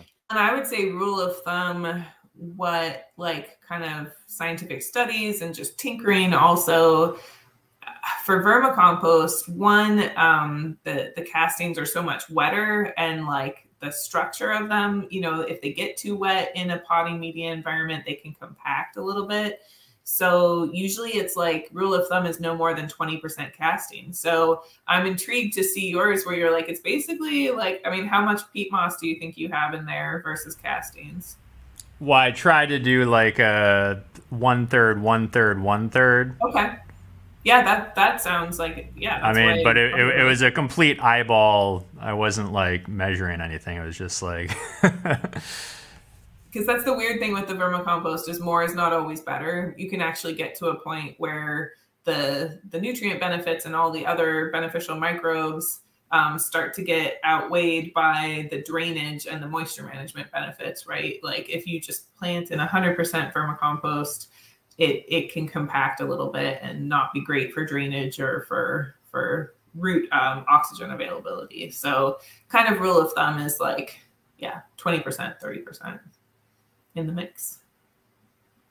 So how, like, what's your sense on cannabis growers? Like, one, so you said, hydroponics, are you using the solid material in hydroponics, or can you? And like, tell me about compost usage in the cannabis world, right? Like both traditional compost and the vermicompost. Well, I was talking about my transition from hydroponics into organics. Yeah, St. Bernard's, he's a wealth of information. He's a black soldier fly guy, so he knows. Oh, nice. Well, and that's interesting that it's a 50-50 with biochar, because yeah, like biochar has really good drainage like characteristics, right? So probably drains even better than something like a peat moss. Okay, 8 pallets to form 4 bins. Oh, nice, to rotate. Yeah, thermal first and then the worms. That's a good sequence. Yeah. I've noticed that when I make that biochar, that the worms really, they gravitate towards it when I toss it in there. Them and the roly-polies. The roly-polies, I never knew how many of them I had in there until I tossed that biochar in, and it was like they were mining it or something. It was almost like watching ants. You know how you can see ants like the hive mind, working, and they have their goal. You don't know what it is, but they're doing something. And it was kind of the same thing watching those pill bugs do the same thing. I've never seen them like working together. I've never noticed it anyway. So that's yeah. The cannabis community it seems like that they're really into working hard. There's not the worm thing it's almost like a side note, like you were talking about with the recycling community. I think that the worms are kind of overlooked in a way, because I think people just like they want to do something, they want to. So I think that the reason why I'm not knocking Jadam or KNF or any of those methods or anything, but it's like it's a process, and people like watching processes go through, and it really doesn't matter to me which process is your jam, as long as you're getting to the end result that you desire, and you're not causing any problems for other people along the way. So but when it comes to organics and cannabis, worms they're not like the popular, like that's not the hit these days. That I would not have expected that. Like, So what, vegetable growers have kind of adopted them faster than cannabis? That's interesting. That's what I've noticed, because I watch the vegetable scene. Like there's Peter's little setup right there. Awesome. Yeah, that's awesome. Yeah, unmute yourself, my man. He's just doing hand signals. He's hand modeling with his worm bin. That's awesome. And his wife hasn't kicked his out, so that's the beautiful thing. He's doing something right.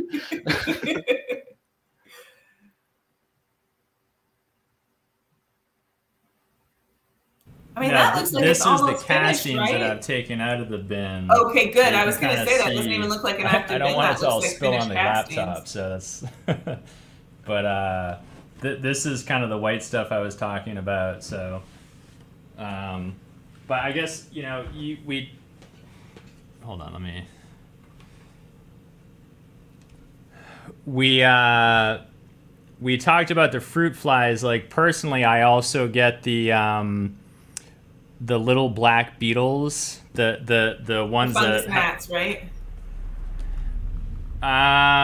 They're pretty. I gotta pull some out and I'll take a picture of them or do a video. But my question, because I do it outside. I'm in LA, so it's never like freezing or anything, but rub it in, I know. Okay. What I love about them is I feel like between the fruit flies, which although St. Bernard's observation booth said they do bring pathogens to the party, no, it's not rove beetles. It's the ones they look, and I pulled up a picture. Although I have a lot of pictures. Here we go. Wait.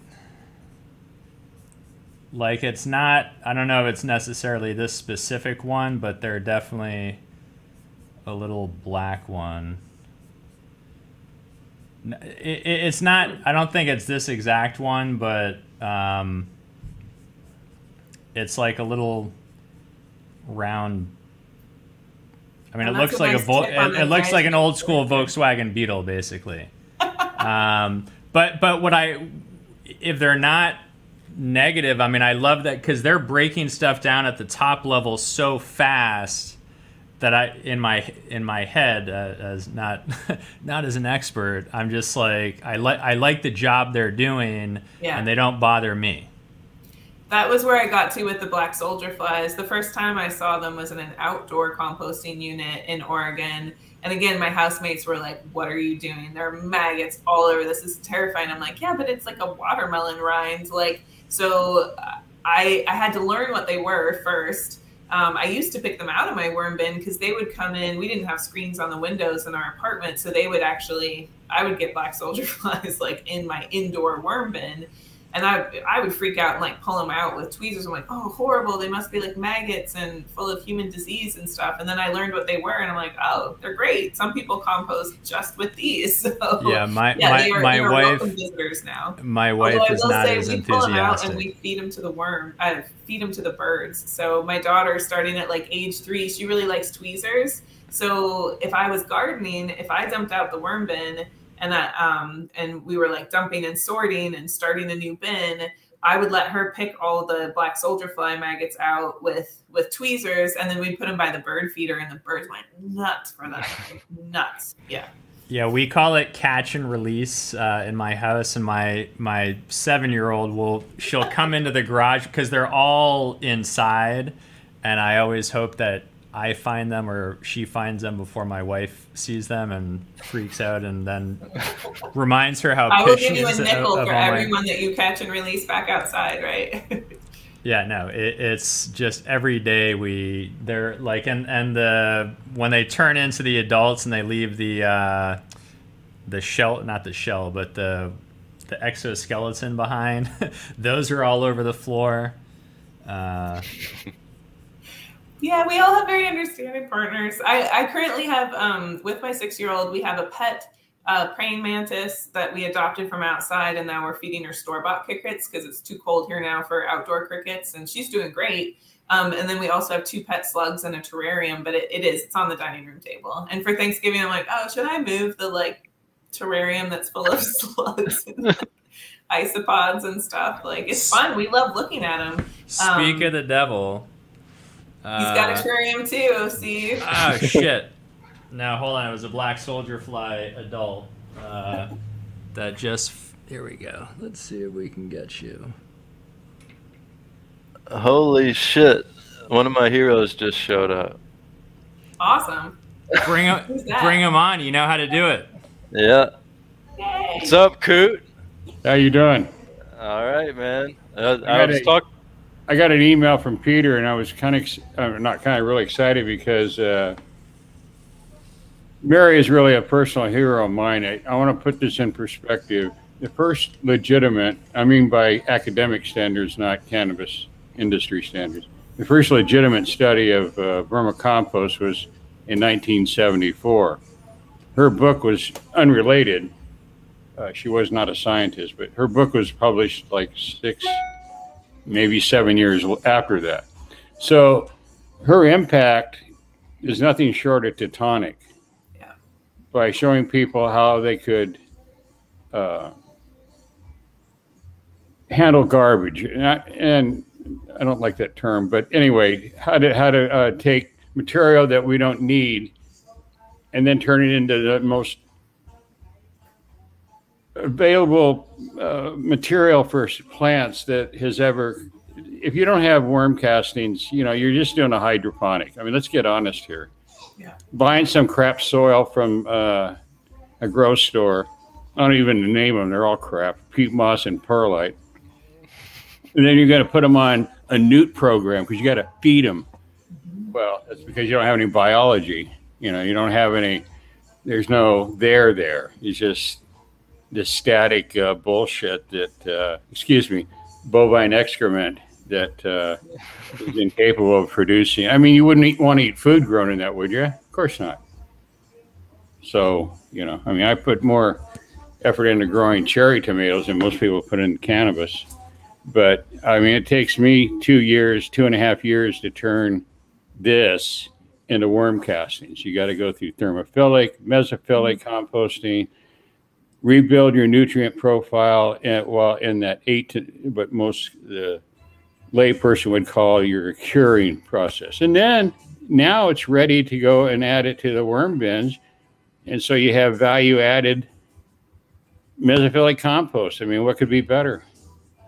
It's got to be better than a jug of crap for $700 is supposed to, turn your world upside down, Anyway, that's some comparisons of the thermophilic. Like if you take the same feedstock, right? So from the same dairy, and you do that hot step, and then you let one of them go out and windrow in the field through the mesophilic and the curing phase, and then you take the other one right after the hot step and you feed it to the worms. We found that they both had the same amount of total nitrogen, but that the vermicompost had just off the charts higher plant available nitrogen. So right, and that's the whole point. You could take a nail and stick it in your soil and brag to all your buds, I got really good iron in my soil. Okay, yeah, you do. You stuck a nail in there. Good for you. Maybe they'll do an article for you in Maximum Yield or something. But let's talk bioavailability of those ions. I mean, it doesn't work that way.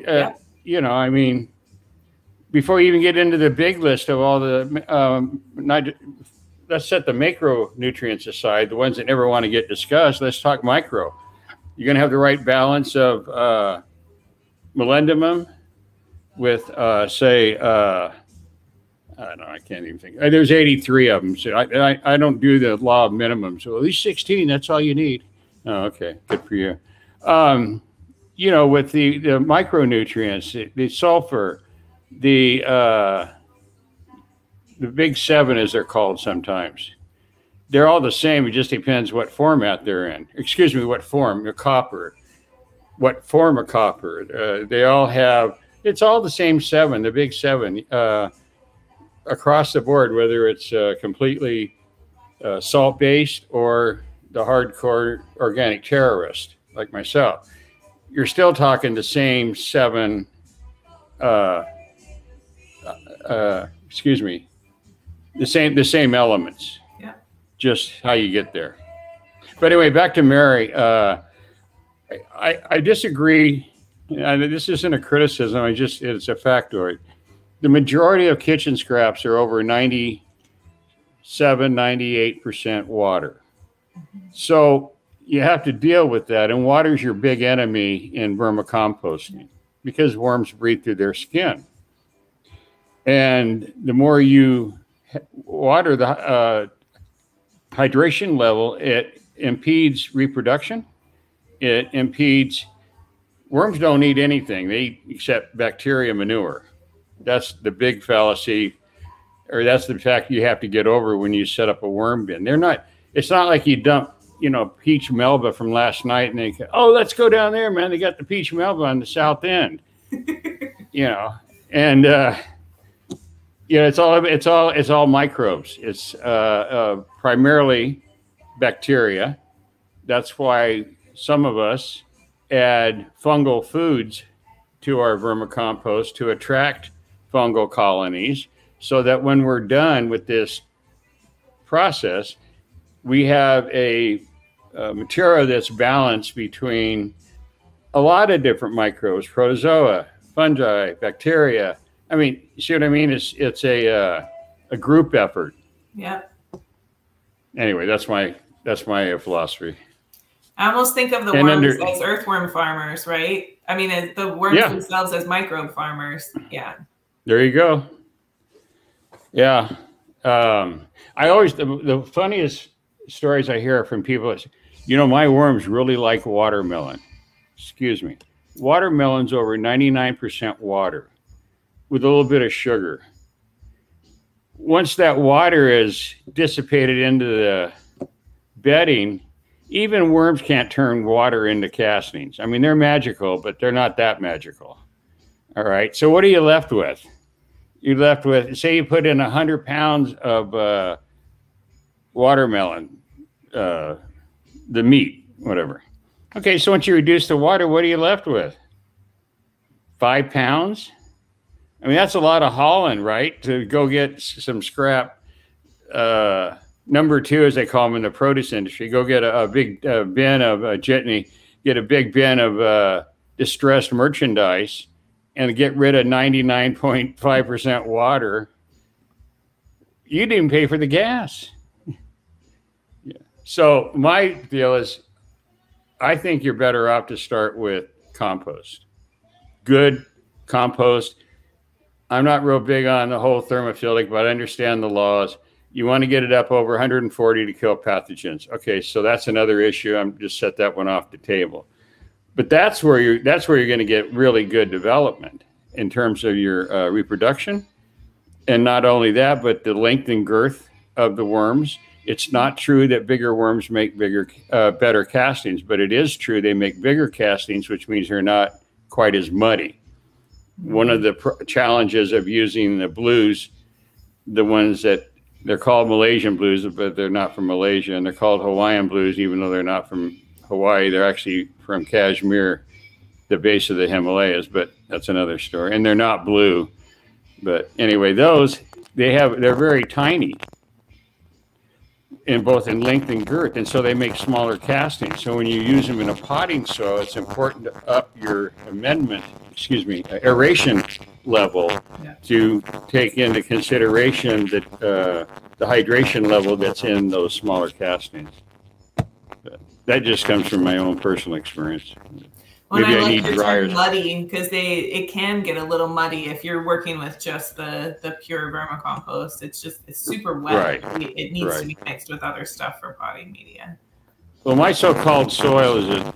Hey Jim, just quickly, I think with your Bluetooth earbuds, do you guys hear the crackling? Yeah, we got a crackle. Maybe just hold on. I got a mic. I got a USB microphone. Be right back. Amazing. So did you guys see?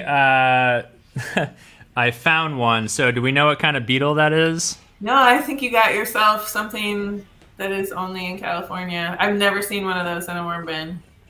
Okay, because they love my worm bin. Let me. What are people saying in the chat? Someone must have seen one before. And do you have the iNaturalist app? I'm kind of obsessed with that. Citizen Science, really good species ID. Insects, plants, everything else. Oh, he's cute. Yeah, they're chill. Although now he's...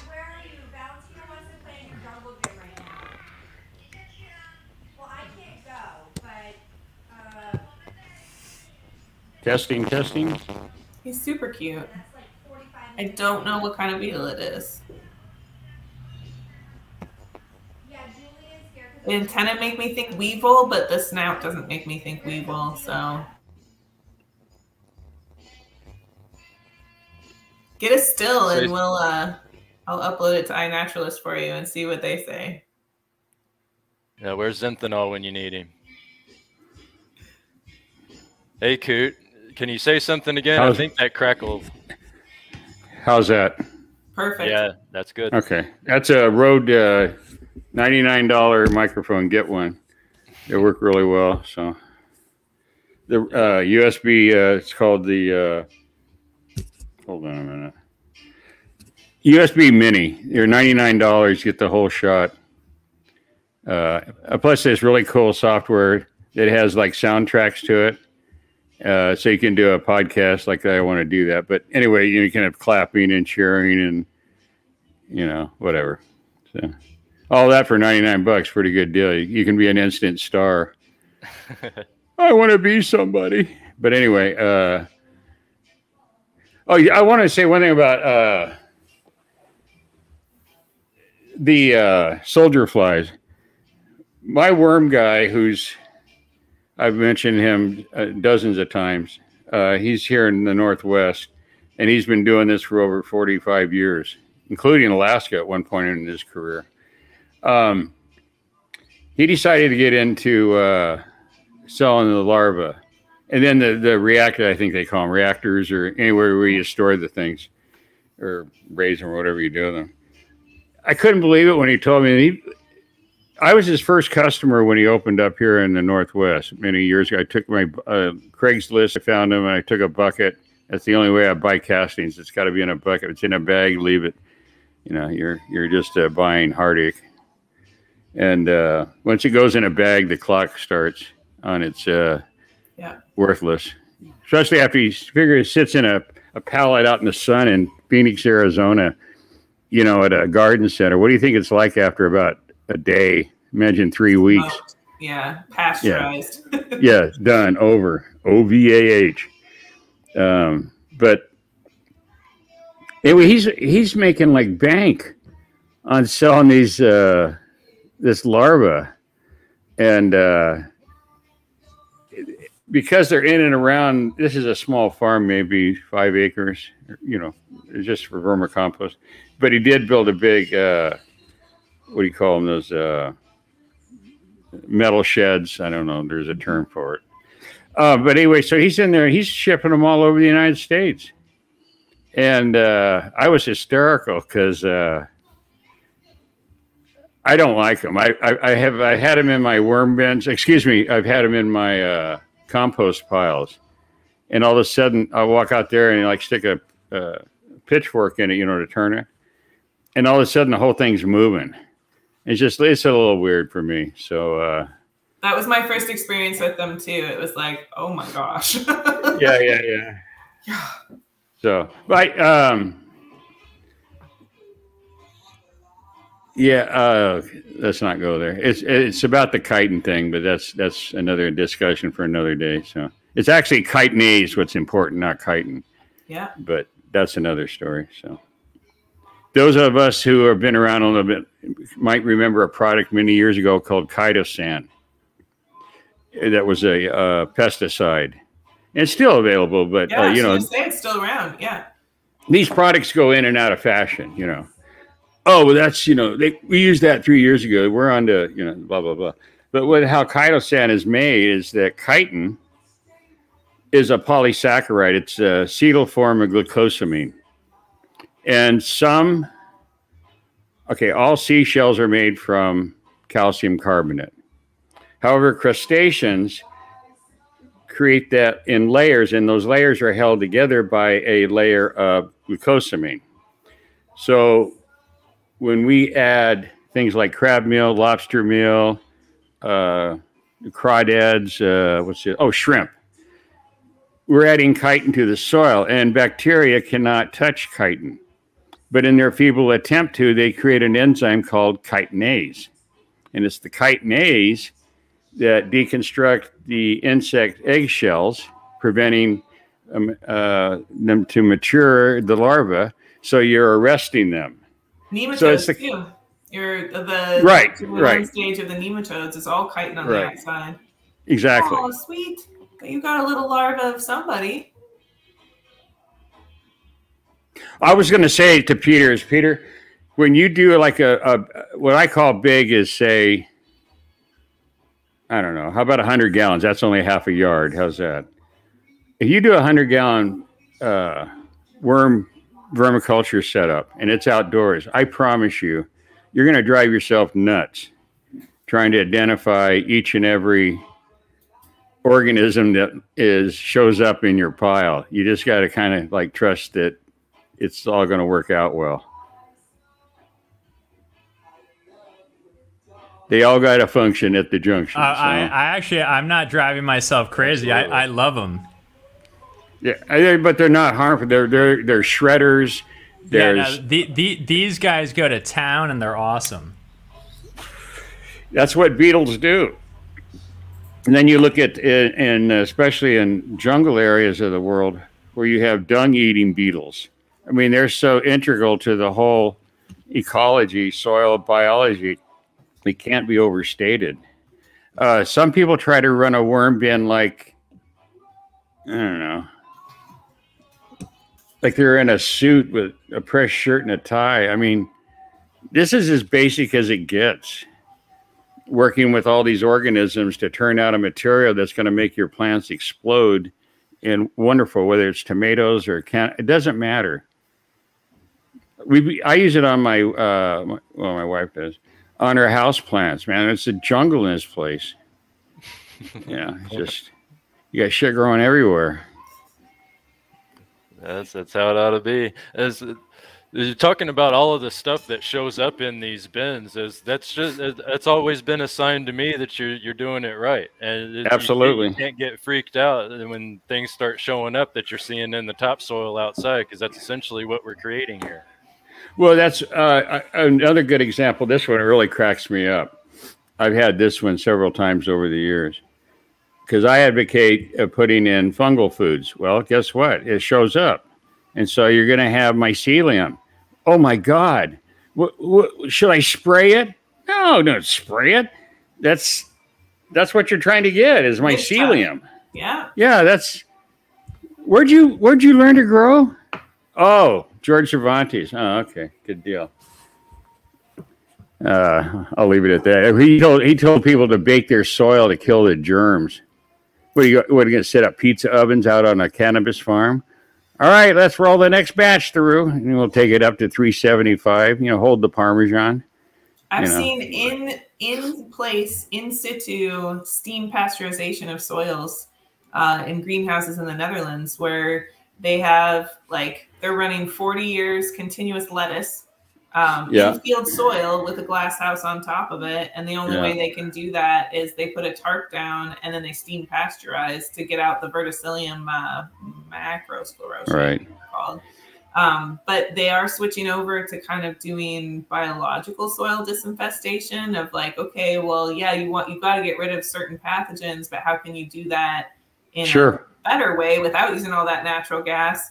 And they've been developing different blends. Okay, sawdust, this, and this, spread it on the soil, put the tarp down, let it heat up for a certain amount of time, like then pull the tarp off, till it in. Yep. And like you don't have as much of the verticillium. So it's neat to see, like, it's not really composting, but it's using the concept of composting for managing soils in a better way, especially in those. I've never seen a greenhouse with just field soil. I'm like, wait, how is that? But it's a thing. No. Please understand this, that long before it went legal here, cannabis, this state is one of the major horticulture states with about 1,100 producers, which isn't a lot. They generate close to $2 billion a year in sales. Yeah.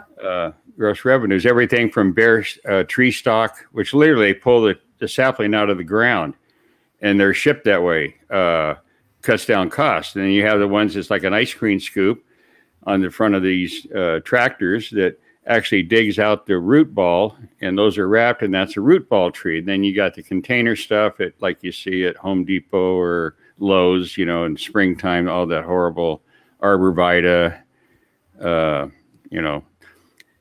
But anyway, that part doesn't matter. But so we've had a lot of greenhouses, but nothing approached the silliness that went on 4 or 5, 6 years ago when it went legal here. I mean, it was hysterical to watch. I've seen more money go into greenhouses than I've ever seen in my entire life, and I'm pretty old. How many are still operational? Like, was it just a boom and a crash, or? Yeah. The first year was a disaster. And then not just that, their incompetence, because they're working off of spreadsheets, guys with loafers and daddy's car they got in college, and, and they're going to plan this out and get the right return on investment, all that silliness.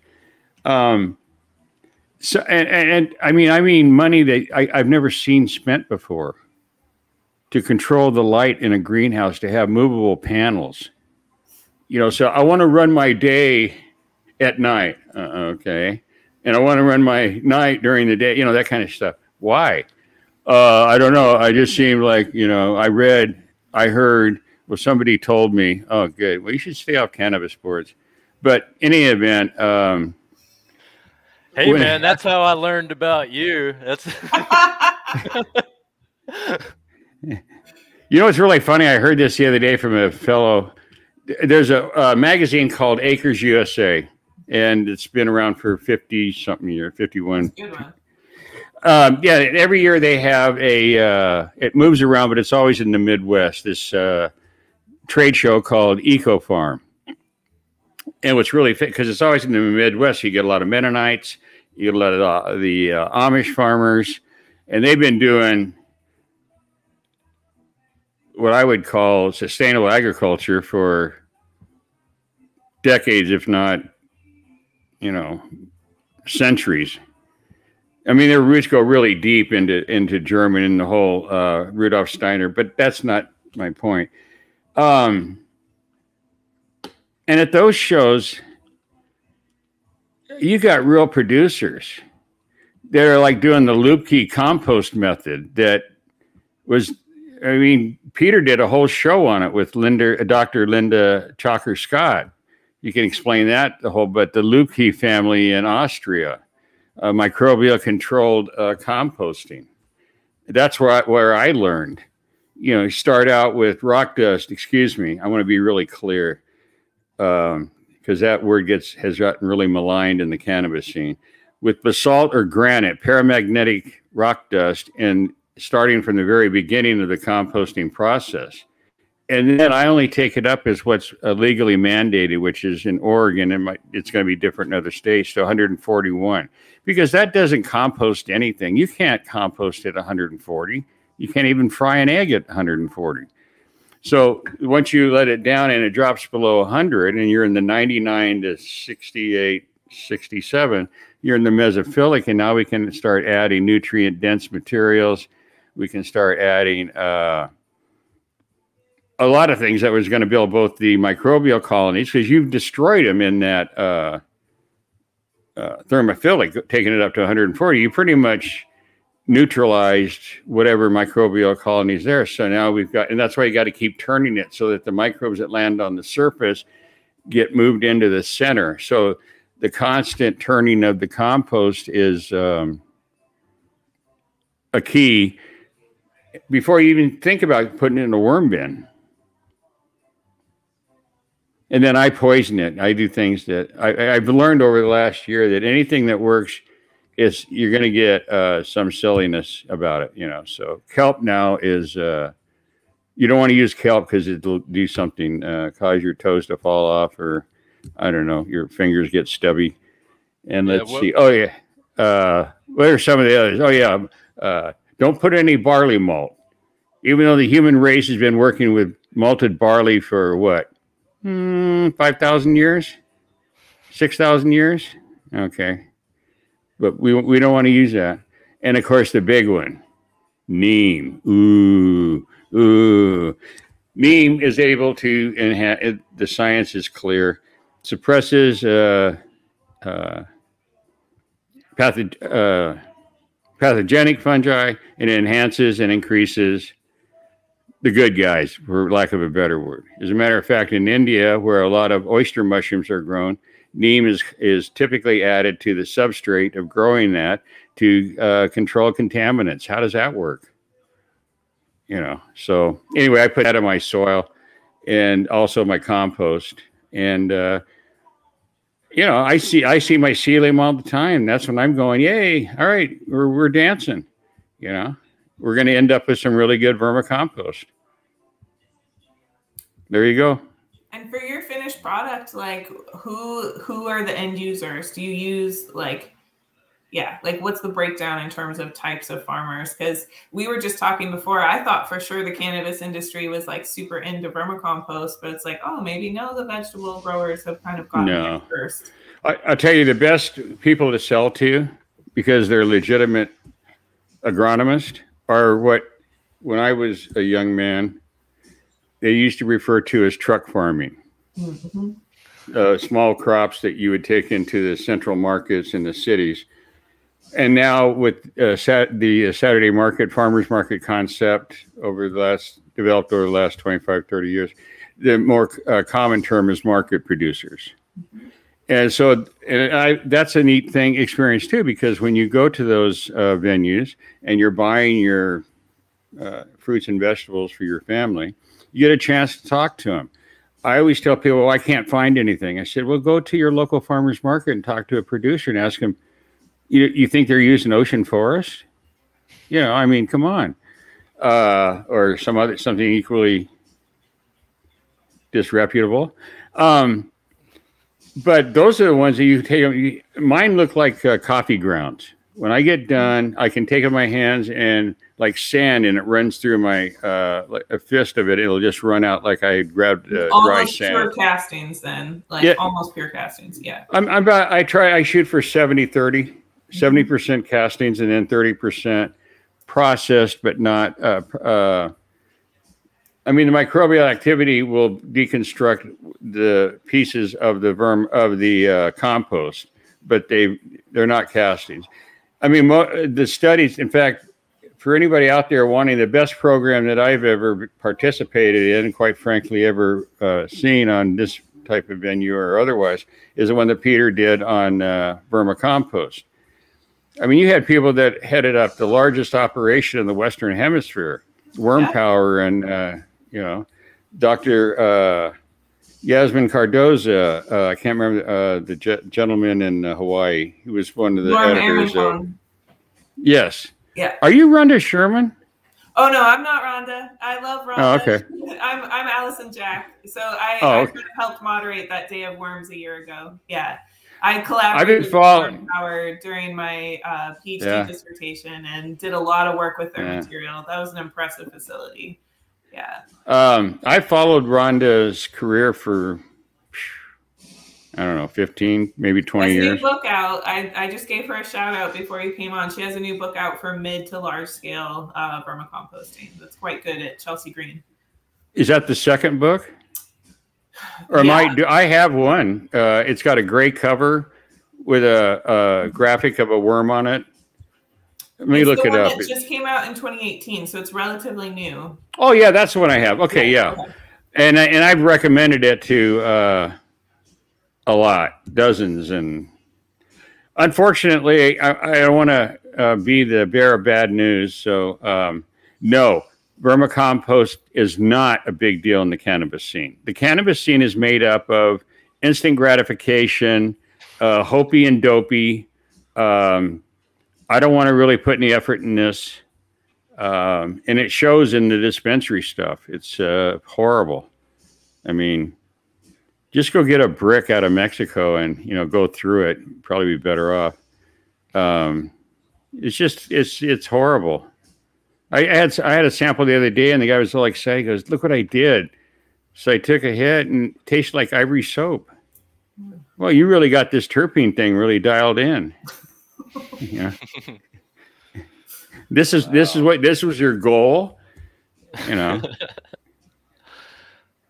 glad I'm retired. It's gone down overall with legalization. It's horrible. Yeah. And then you have the black market scene. I'm only going to speak about Oregon because I don't read the news in California, but I know it goes on, and I know Washington. I mean, there was a bust the other day here, just one, 500,000 pounds. And guess what you have there? Slave labor. People living and sleeping. I mean, smuggled in from third world countries, Central America, Mexico. This isn't Woodstock, this is hustle. Let's rip people off. And what I want to know is, what do you do with 500,000 pounds of dope? And supposedly there's this rigid system about where dispensaries get it. Okay, that's all right, whatever. So where are they taking this? To Mexico? I mean, and that was just one. We've had over the last, well over 2 million pounds since the middle of October. And not just in one area. It's not just Southern Oregon. There's one up here, a place that I drive by 3 or 4 times a week. It's like really big estates, horse property where they have training barns and all that. Makes really good drying chambers, I guess. And there's one even over in the desert east of the Cascades. So this is hardcore, cartel stuff. This isn't a bunch of ex-hippies decided to have one last blast. I mean, they've got the slave labor. And it's all chemicals. I read about the one in the Navajo Nation. It was all trafficked labor. It was terrifying. Yeah. It is. I mean, there's been murders down south. I mean, one case, a car pulls up and a corpse is just dumped on the doors of the hospital. The state agency, this is rural. In some areas, they have to use helicopters for traffic control because it's not feasible to run a car. If you're going to check the speeders on the road between A and B and it's 300 miles through the mountains, you don't use drones or helicopters or whatever. So, but yeah, and steaming water. I mean, there are people down there who've lived there for decades, families. Their aquifers have been emptied with these, black market grows. I'm a big promoter. I help as many personal use. In Oregon, we have every, not person, but household is allowed 4 plants. And doesn't say how big or small your pots can be. So I put them in 800-gallon pots and then grow them up about 15 feet and harvest 8 or 9 pounds, call it a day. Don't whine about the dispensaries. Grow your own. You got the legal right to do it. Keep your mouth shut. Do you still just grow the one? Is it? That and I have it. Bread and butter? Yeah, that and I have. That one's going to be 39 in January. So much for genetic drift. And then it's a stepdaughter, which is named after my dog, Agnes, the bulldog.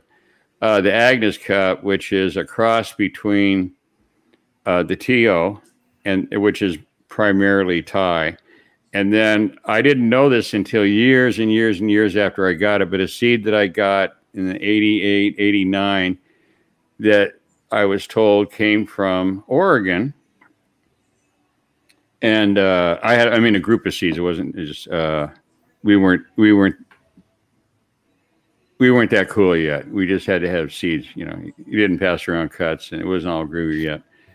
And as it turned out, and I had a chance to talk to his son online, it was from DJ Short on his path to go from here to get to the, what was it, Blueberry, I think.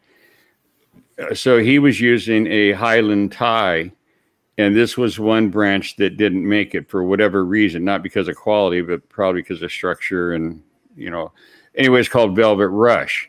And so I asked, and somebody had told me many years before, that's one of DJ Short's.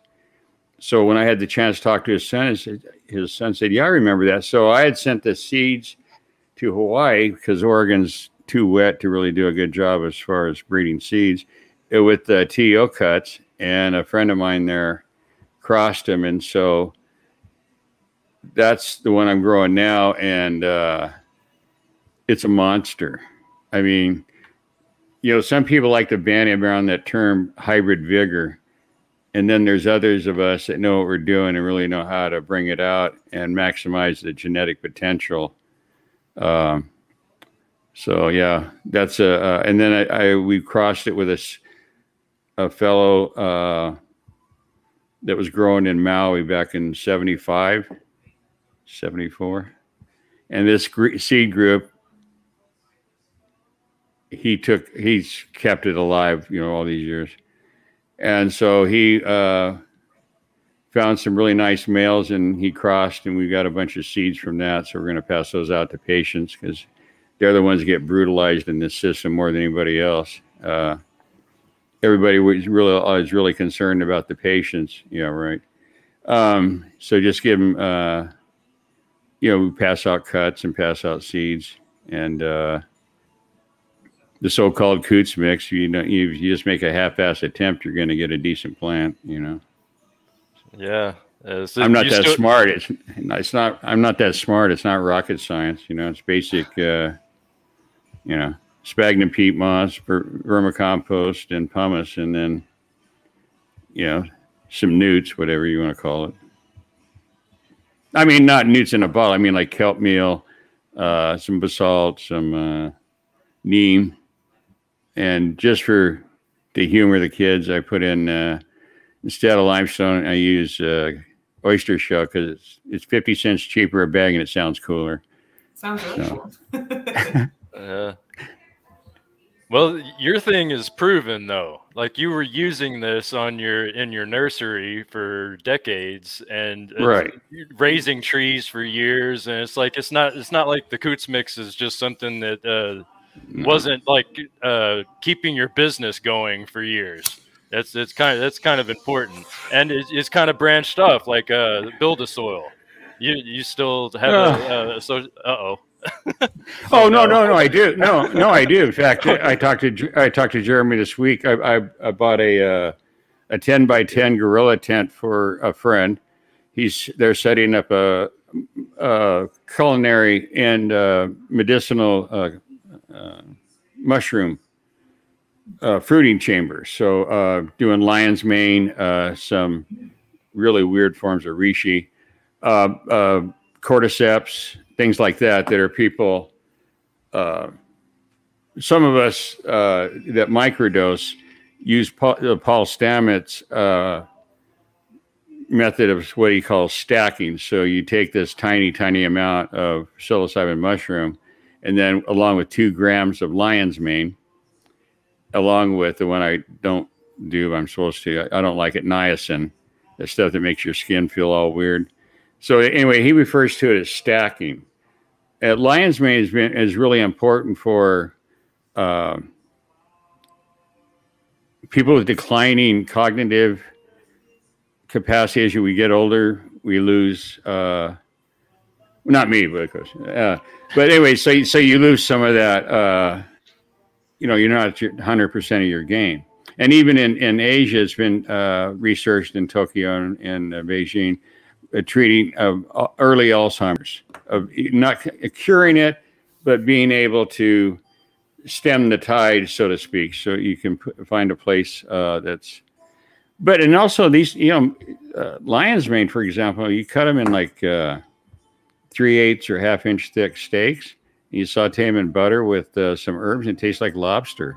So it's really a widely. It has that seafood flavor. It's so weird. Yeah, I put it in stir fries. You're like, oh yeah, okay.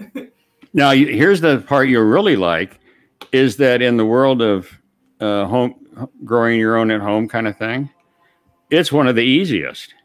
And so I got a kit, I think, from North Shore. It was so easy. It was so easy. And I grew a monster one and put it in my Thanksgiving stuffing last year. There you go. Yes.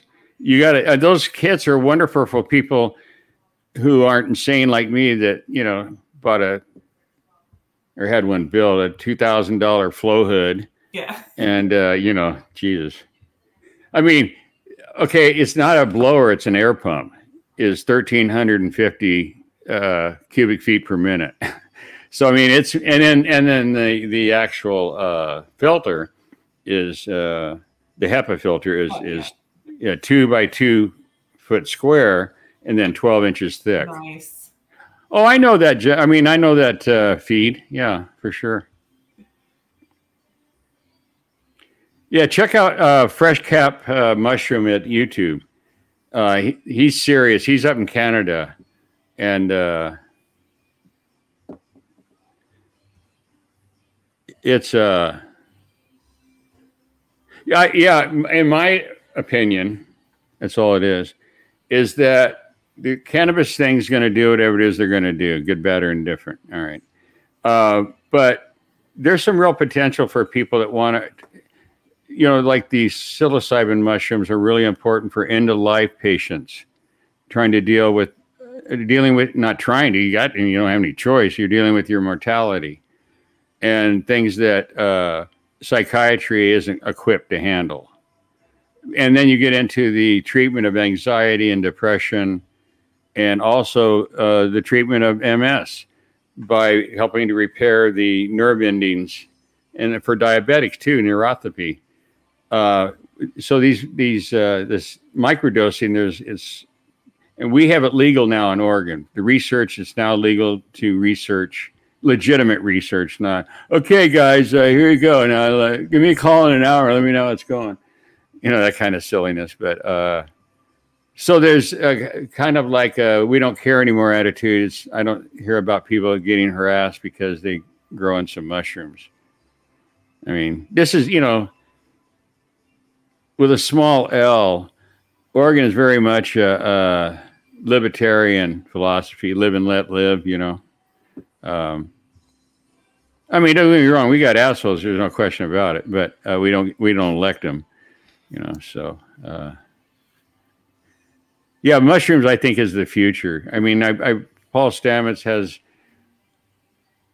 I've seen him several times. He does fundraisers for the psilocybin people that we got the law passed, and he states over and over, and I don't mean that in a negative way, but yeah, mushrooms can save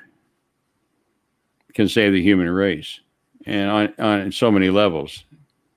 I mean, think if we all used soil remediation. Here's one for you. Okay, so let's say that I lost my mind and got a cannabis license, and that's like an acre, I guess, or 40,000 square feet. Okay. And I couldn't afford like really good Willamette Valley soil. And I had to go to a place where it wasn't quite as together. So you could take pieces of cloth. You'd want to use, I would anyway, like say non-sprayed burlap or cotton, denim, untreated cotton, those kinds of things. And you could inoculate that with mycelium, and then you could let it dry.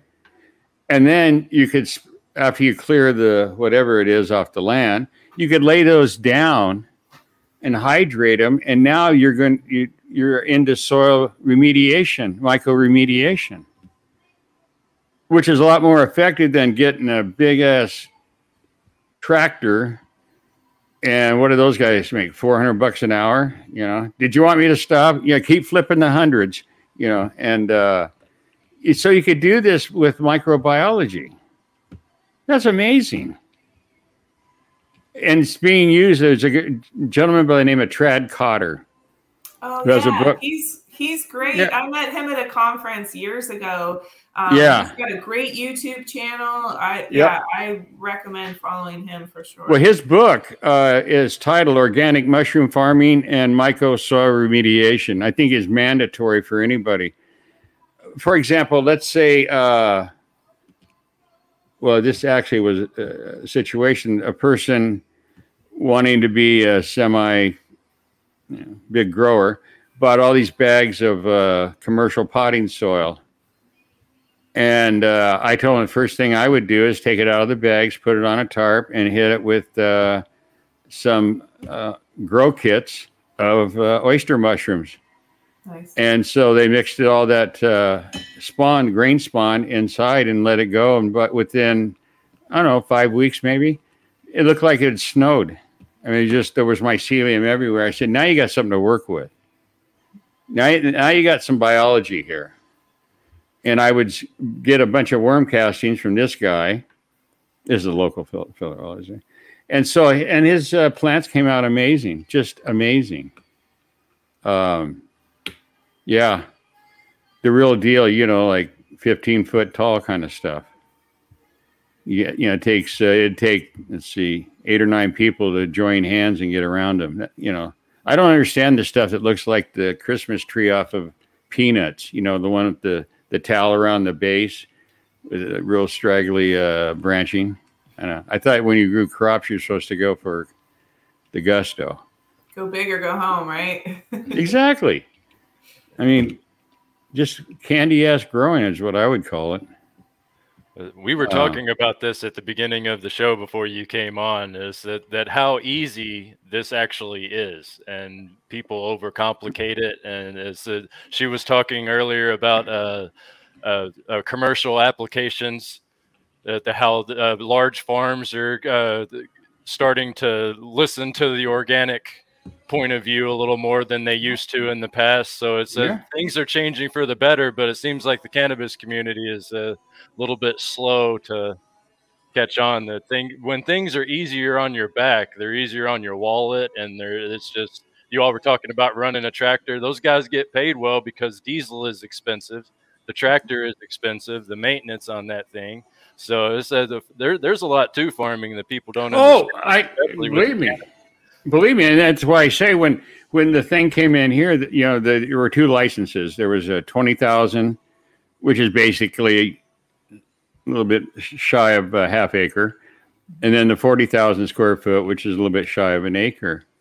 I've never seen such silliness. I mean, I know farmers here that do tomatoes, you know, 200 acres with less fanfare than these guys did on a half acre. Yeah.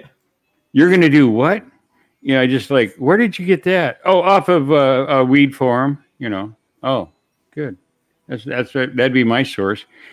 You know, the University of Oregon has a school of agriculture.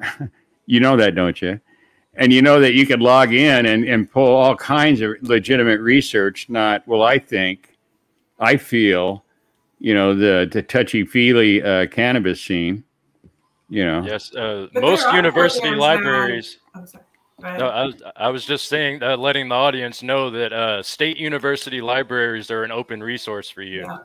Yes. Okay, here's one. Here's a good one. Because of the volcanic soils that we have in the Northwest, because the whole Cascade Range is a string of volcanoes, we grow the best barley in the world. Why is that important? Because every culture makes beer.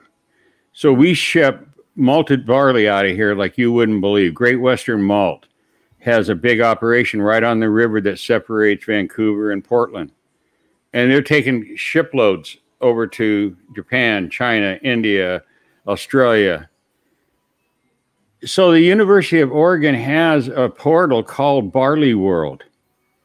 If you want to know anything about barley, how to grow it, the varieties, the history, go to Barley World. You don't listen to somebody on, a weed, forum thing. I mean, I've heard some stupid shit in my life, but some of the stuff that comes out from the people trying to protect their little fiefdom of bullshit is just amazing to me. Well, Oregon has one of the best university hosted annual cannabis conferences, right? For cannabis research. Oh, yeah. I mean, look, you want to talk cannabis? That would be a good thing. So 50 years ago in 71, there was an attempt, excuse me, I'm wrong, 72. Oregon was the first state to decriminalize cannabis. So if you got caught with 28 grams or less, it wasn't a misdemeanor. It was like a parking ticket. I mean, it cost more. Don't get me wrong. They got their C note, $100, which in 71 was, a fair amount of money. But you weren't going to jail. You weren't going to go, just, okay, don't do that again. And mostly after watching the cop take it out and shake it on the ground and rub it in the sidewalk with his boot. So that set a tone. There was always a, who cares kind of thing. Here's how I got to move here. It was in 88. I came up here. I just wanted to check out Oregon, and I'm in downtown Portland, right where the University of Portland is, Portland State University. And so there's a lot of buses, going to different places. It's late afternoon, early evening. And I watched this young man on the corner. He had like a detective's coat, like overcoat, kind of like a raincoat thingy. And he pulls a bong out and he takes a hit while he's waiting for the bus. And I turned to my wife and I said, "This is where I want to live." And so we went home and, sold our home. And, I arrived up here 34 years, and here I am 34 years later. So I'm just talking about the history. We were not the first state to set up a medical. Right. We were not even close, but we passed it in 78. And it was so good that it became the model for many other states to do a Me Too. What it allowed was, I think initially it was 8 conditions that a doctor could legally, if they would, and most wouldn't, could sign you off. That got you a card for this reason. And then later they added a couple more, and I don't remember that whole scenario. But legalization killed the whole thing. Here's why. In order to get a card, you had to go to a doctor who would sign. So there's $250. Okay.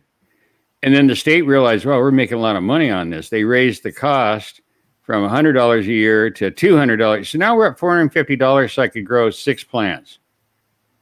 When they made it legal here and anyone could grow 4 with no paperwork, I'm going to pay you $450 so I can grow 2 extra plants. I mean, have you ever seen any of my giants that I put online? Some of the the really big ones. I've had one consultant who should really get a new line of work. Well, when you have that much leaf, that takes a lot to trim it. Well, listen, Cupcake, I don't want to interrupt your thinking, but that's kind of the whole idea. Jesus Christ, man. Yeah, this is the only time that sometimes you got to thin it out a little bit for airflow and stuff. Oh, like no. Yeah. Yeah, I know. But yeah, I mean, hey, it's just, look, what do leaves do? Leaves do one thing. They convert sunlight into sugar. Yeah. I mean, it's like the sails of a ship. The clipper ships had more sails than a sailboat. I mean, think about it for a minute. Can you imagine a farmer with, say, 3,000 acres, and that's not even a big farm for grain. Say he had 3,000 acres of wheat. Okay, I need you to send over 10,000 workers. We're going to go out and we're going to trim the tops of these wheat plants. I mean, think about it. Yeah, it's people aren't thinking that way when they're in their tent and they're I couldn't even. I've never grown in a tent, and I couldn't imagine doing it. It seems kind of foreign to me. I don't know why people just don't use the closet. Well, I can speak to that because you asked about Jeremy. Jeremy went from being a guy. I'm serious, and this is not a put down or the fact. 7 years ago, Jeremy was a poster at IC Mag who annoyed me with questions constantly. And in fact, to the point, at one point I said, I hope you're writing this stuff down. Well, as it turned out, he did. Awesome. And in 7 years, he basically killed the other two organic soil things. You got to see his new video now, man. He's got Black Friday deals like you wouldn't believe. He's going to do 12 days of Christmas, a video a day towards the end of December. And then he's going to do, he's been asking me for this for a long time. And I said, let me think about it. Anyway, so we're going to do a one-on-one of how a bunch of silly posts at Gypsy Nirvana. I want to see the birth certificate on that one. Gypsy Nirvana's IC Mag, and then the other one, Grass City. Okay, do you remember Roll It Up? Yeah, I did. I just poked around on there a little bit. I was an IC Mag person myself. I learned a lot from you on there, and I never bothered you with questions, but I did a lot of reading on there. If you knew where to look, it wasn't a bad resource. Not at all. You had to know where to look. You had to listen to Bog and yourself and some of the other people on there that have actually done things. Yeah. It was a trip, man. I remember. What's his real name? Oh, David Watson, Sam the Skunk Man. He was holding court, talking about the sea of green. So I have a library you wouldn't believe, and a lot of it's ancient stuff. And what the stoners call sea of green was practiced about 4,000 years ago in China. And guess what? Raised beds where you plant your plants close to center. And that it reduces when the water goes up in the air, evaporation. It reduces your evaporation. It reduces the areas for weeds to grow. Later, it was modified, much later, 14th century France. It was called the French technique. And then in the 50s, Alan Chadwick, I believe, a Brit, he modified it and called it the French intensive technique. And now John Jevons, who wrote the book, How to Grow More Plants Than You Ever Thought Possible. And I got that screwed up, but all those words are in the title. Okay. And that book's been around for about 45 years, maybe. Yeah. In fact, that's where I first went to, in the 80s, mid 80s, I went to a 3-week class at his facility. But now it's called the biointensive, not to be confused with biodynamic, but the biointensive method, double dig. And there's some other things that I think have kind of fallen out of fashion and should have.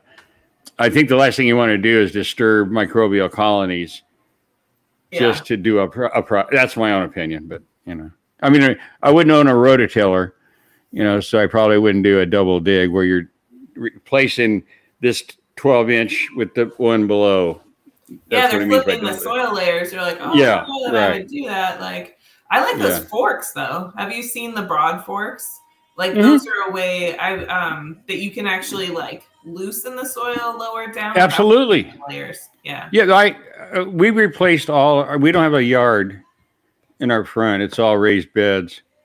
And I always get neighbors, what do you spray your plants with?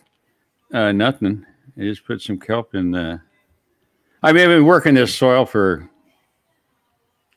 maybe 16 years, and I brought in good soil because I live on a basalt ledge, so there was no soil. It's just rock, and So I had to do, raised beds, and then I filled it with really, really good. I've got to give them a plug. Dean Innovations, folks, over on Southeast Foster and I-205. As good as it gets, about $45 a yard. Tell them Coot sent you. Yeah, and then I added all the basalt and my usual stuff, kelp and malted barley, and see what else. Oh yeah, neem. In fact, I just put neem out for my garlic. So there you go. I really roll the dice here, So just quickly, just because I know Allison has a life to get back to outside of our little weed ecosystem. I've got a 6-year-old that's going to crash through the front door like any minute now. But so I want to give Allison, you have some related to the initial topic of Mary Appelhof, author of such books as Worms Eat My Garbage? And Worms Eat Our Garbage. The edgy sequel. But do you have any kind of parting, and I think specific to kind of, I think who her audience was, which is the home composter, just kind of like thoughts from that book or just your own thoughts if you can't remember the book? Well, I mean, thoughts from the book are like, I think there's a reason, right, that nobody has tried to write something similar for that audience because it really is the definitive one. So like if you're a home vermicomposter and you want to get your toe in that door and start experimenting and learn just enough to make sure they don't crawl up your kitchen wall, right? Like I had that one crawl up at the beginning. It's a really great place to start. And just the idea that, people embracing a process within their household can help fuel like societal embracement of said process. Right. And I'm just curious, like I've learned so much in this live stream. Like what would it take to get the cannabis industry on board with things like vermicompost? And I mean, I know people use a ton of different products. Like, yeah, I'm coming away very surprised. I thought if any industry was going to be using it, it would be the cannabis industry. So like, how do we change that? How do we get people open to these just great sources of nutrients and beneficial microbes and everything else? It's hard to say because this man has been preaching it for over a decade that I know of. Like he's been on the worm castings and singing their praises for a very long time, and it doesn't take much to make your own. What's really rewarding. Can I just jump in there for a second? I think it's interesting. I'd love to hear from the three of you. Like I look at my home worm castings, and then I look at kind of like worm castings in a bag, and I'm just like, I would never want to go back to that. No. I want to add one thing, and this is really, really important. I watched a documentary 3 or 4 years ago by the man who lived at the headquarters of the Dalai Lama. He was the tea guy, and he traveled all over China. Believe it or not, oolong tea, the good stuff in China, before you export fees and before the import fees on the other end, can run $5,000 a pound. This is like hardcore, like what some people here want to do with their cannabis, like the best. So the history of tea is really important here. But before it was even public, it was restricted to the royalty, to the ruling family. You know what they fed those plants? A handful of vermicompost once a year. The amount that you could take it with 2 hands, and that would be packed around the base. I think there's an important lesson there. And remember, the 2 largest empires the world has ever seen were China and India. And India has been vermicomposting for the better part of 3,000 years. So somebody made a comment, oh no, Coot's going to say the same thing again. Yeah, sit tight, buddy. I mean, I haven't changed my mantra for, I think my first posting on IC Mag was 13 years ago. Yeah, something like that. And, it just gets dumber. You know, no, it's equally done. We just new set of players. But the people that really I get emails from constantly, thank you very much. All I wanted to do was grow some plants for my father. You know, those kind of situations where, you know, nobody's sticking a gun in their head. You know, trying to rip them off. I won't work with commercial growers. I mean, I don't care. You go do whatever it is you're going to do. You know, I'm not interested. But it doesn't take a lot. So back to the topic at hand, Mary's book, what's wonderful is that she has a set of plans in that book where you can build a worm bin out of one sheet of plywood, a 4x8. And that has been, it was like open source, whatever the term is. So you can find it online. If you don't want to buy the book, okay, you can find the plans that show you how, here's where you cut, and here's how you put it together. I mean, it's amazing. So that's why I say her contributions can't be overstated. And I think the next step up is what I advocate is to use products like Smart Pots because they're made from post-consumer plastics, water jugs and that kind of stuff. And so it doesn't deteriorate. And they breathe, and that's the big thing. When you own a worm bin, the big thing is how much air, because this is an aerobic process, how much air can you get in that bulk? And the more air you get, then you're going to have increased reproduction, because that, you know, the whole thing, and more bacteria activity, so it means more food. More food means more worms means more castings at a faster rate. You know, it all goes, you know, hand in hand. But you don't need a lot of castings to see the benefit. You know, find out where you can get good compost in your part of the world. Make a potting soil with that, and then as you progress, then you can add, like the Chinese did, small amounts of worm castings to. Hey, look, I know that I use too many. I mean, I get that criticism. I get it, you know, but. I got access to it, you know, for not very much money. Yeah. You know, so why not use it? So, yeah, I mix a soil 33, but you only need 15, 12, 10. I mean, you know, if you take care of business, you know, get some good, what do you call it? Compost. You know, don't buy it from a grocery store. My God. You know, again, go talk to the farmers at your farmer's market. You know, find out where they're. Maybe they got some to sell. Maybe they make their own. Hey, I'll sell you some. You never know. People are really helpful. Once you step away from a grocery store, you know.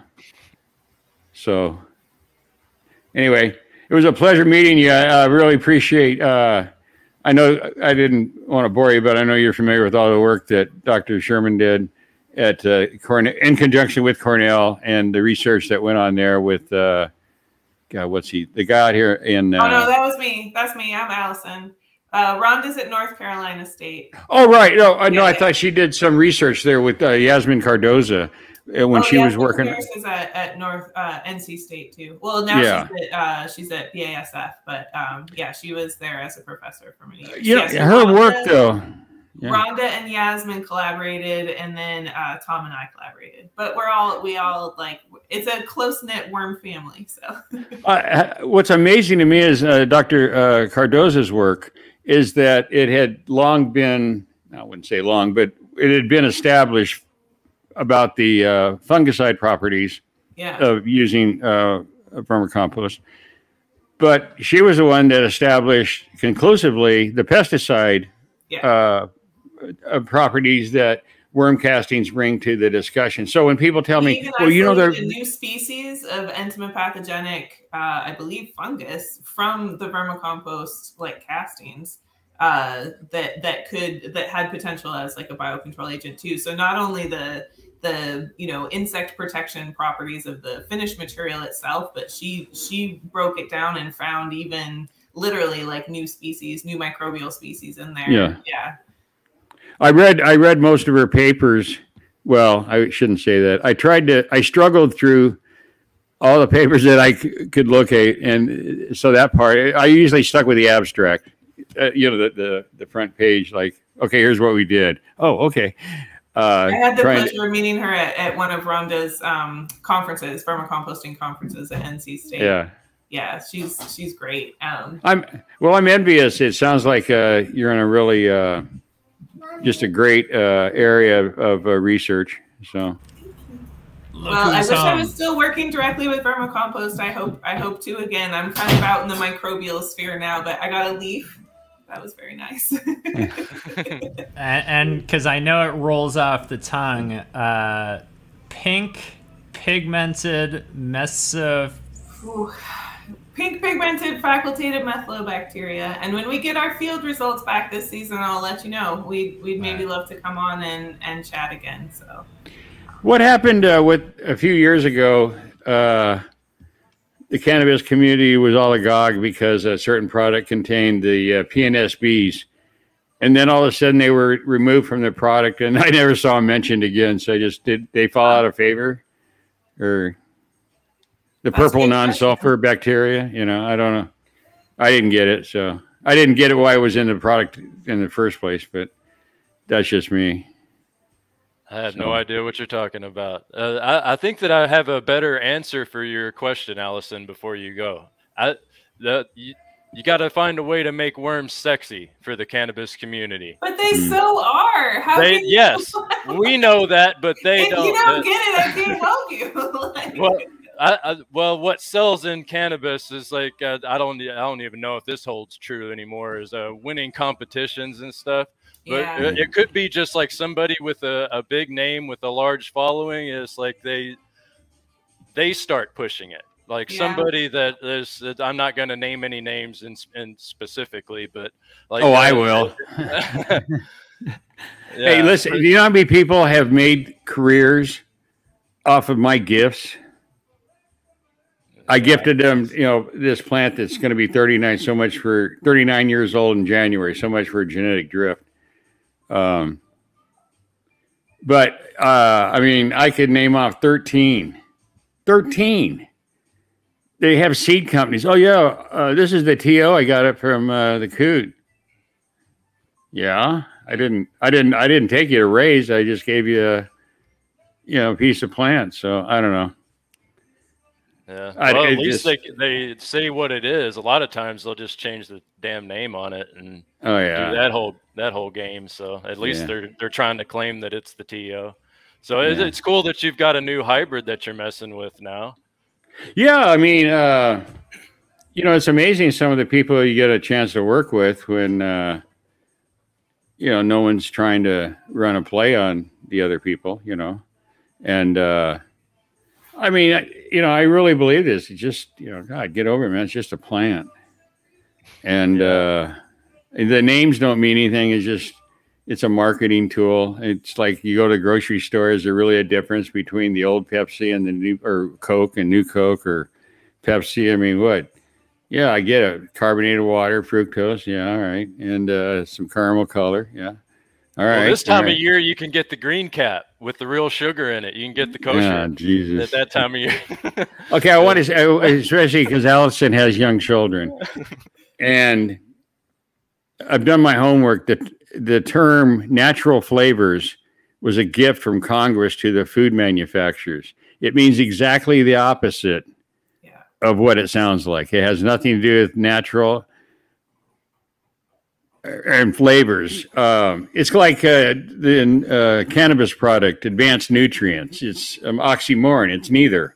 So there you go. So just, I been fighting and diabetes, and I did one thing back in August is I quit eating any refined foods, including flour, and I've been baking for 42 years. And no refined sugar. And I dropped my A1C over 30% in 90 days. So, and children, it's addictive. This sugar is, well, I'm not trying to tell you how to parent. I've been studying it. It's kind of frightening, really. Like a can of Coke is like 40 grams of sugar. I mean, in my book, that's close enough to 1.5 ounces. That's 3 tablespoons. My God. Jesus. So, Well, I really, I wanted to tell you, from a very serious scientist, user scientist, I really appreciate the academic work that people like you and Rhonda Sherman and I just learned a few months ago that Dr. Davis passed away this last summer. So yeah, Clive Edwards passed away. I'm sorry, Clive. I'm sorry. Yeah, that's when the book is written on vermicomposting in the 20th and the early 21st century. He wrote the book. Yeah, I know. Yeah, what I really liked about that book is that it's not a how-to as much as an anthology of how this works around the world. And I think what it showed me is that it also got me oriented towards cold composting versus thermophilic composting. When we could spend a long discussion on that, especially if you're working with leaf to create black leaf mold, and then you run that through a vermiculture situation, and now you're talking some real biologically alive material. And if you're doing potted plants, I mean, like not cannabis, but say, like citrus trees originally were developed in China, and they were grown in clay pots, and they sat on the patio. And so if you're trying to create that type of soil, the black leaf mold gives you structure for aeration and flow of water. So there's just a whole bunch of benefits to doing what sometimes called cold composting. But see, that requires more work, so, well, I don't want to do that, man. If somebody's running around doing, oh yeah, I can show you how to make compost in 3 weeks. Well, please do. Yeah, it's not bring it on. Yeah, bring it on, man. I'm ready. Well, you guys have inspired me. I have my small, tiny worm bin, but I'm not renting anymore. Like I've got a house. I'm gonna work on my husband and see if I can put a worm wigwam in the garage. So wish me luck. The wigwam? To get back into it. I had great experience with they're good. They're really good, and I just thought they're still available. I'm like, oh, I want one again. I think they're made in Oregon. So if Allison's husband is listening, this is what she wants for Christmas. That's what I want for Christmas. That's a good price, by the way. Yeah. So I knew the guys that were running that about 6 years. I don't know if they still own it, but 6 years ago, I helped them. I led them to some people that could distribute for them on a bigger scale. So yeah, they're really good for small restaurants. To process waste, because you pay to have that hauled away. There's trash and then there's waste or your foodstuffs. Yeah, they're like an easy to manage mid-scale system. Like I was running one, I was taking food scraps from like 3 or 4 of my neighbors, and it was perfect for that. So wish me luck. I hope all my holiday dreams come true, and like all of you, like I'm so thankful for Mary Appelhof and everything that she added to this field. And I think about all the people that she inspired and what everyone has been able to do and build off of what she started. And it's really exciting. So one last thing, just please consider using the blues, because they reproduce at about 35 to 40% faster than red wigglers, the Fatita.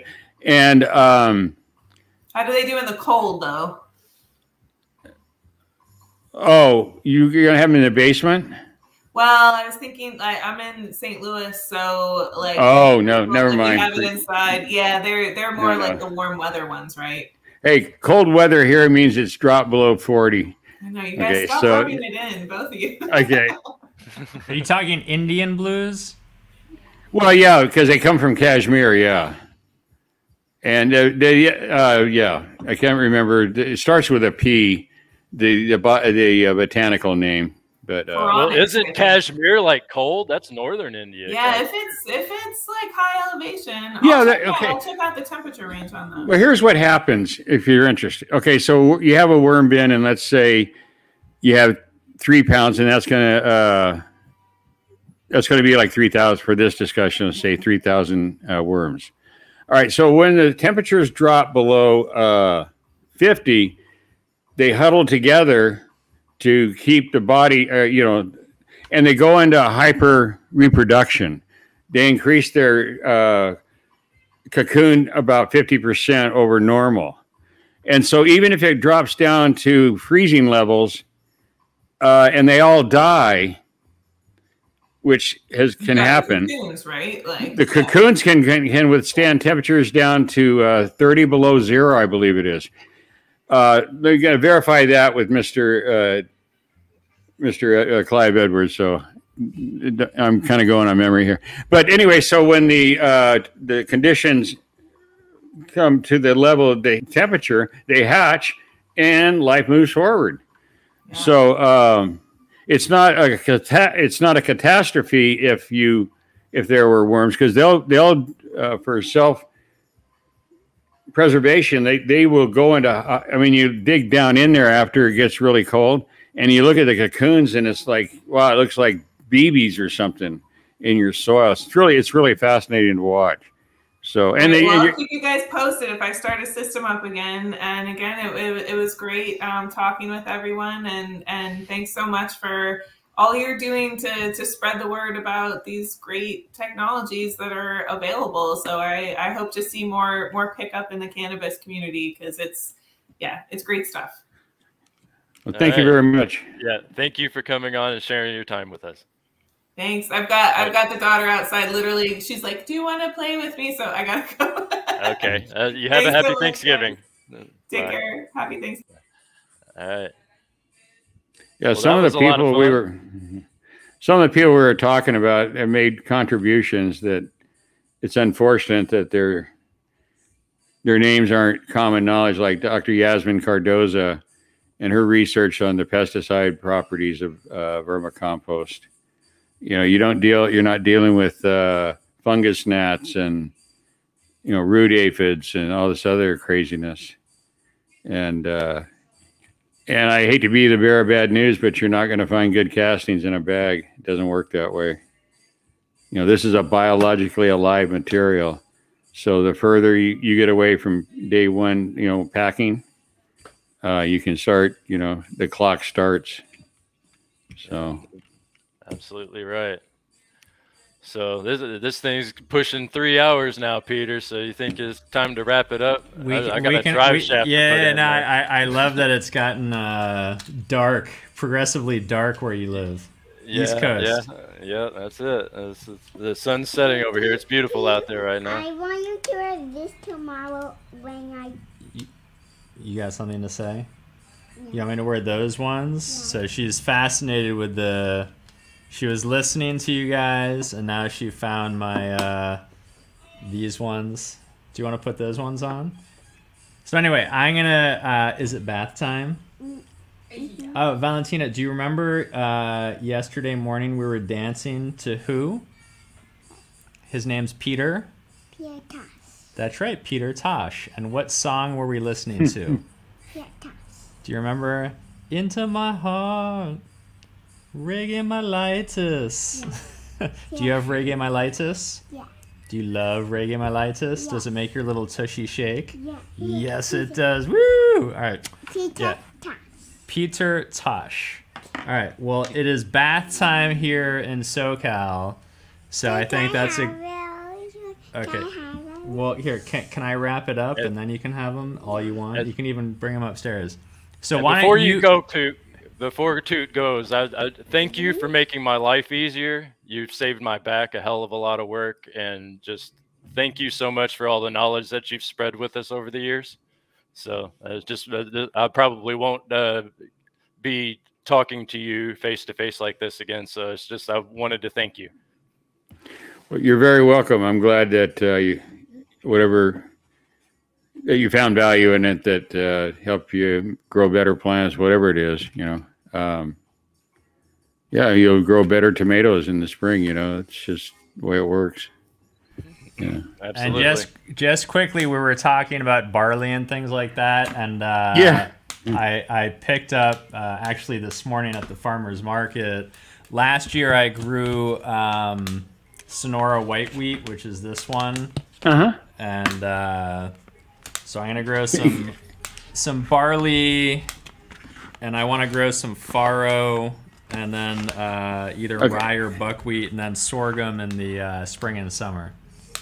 Let me just the Milo, or excuse me, the sorghum is also known as Milo.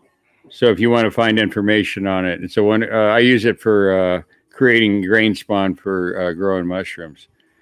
But the sorghum you're supposed to grow in the summer, right?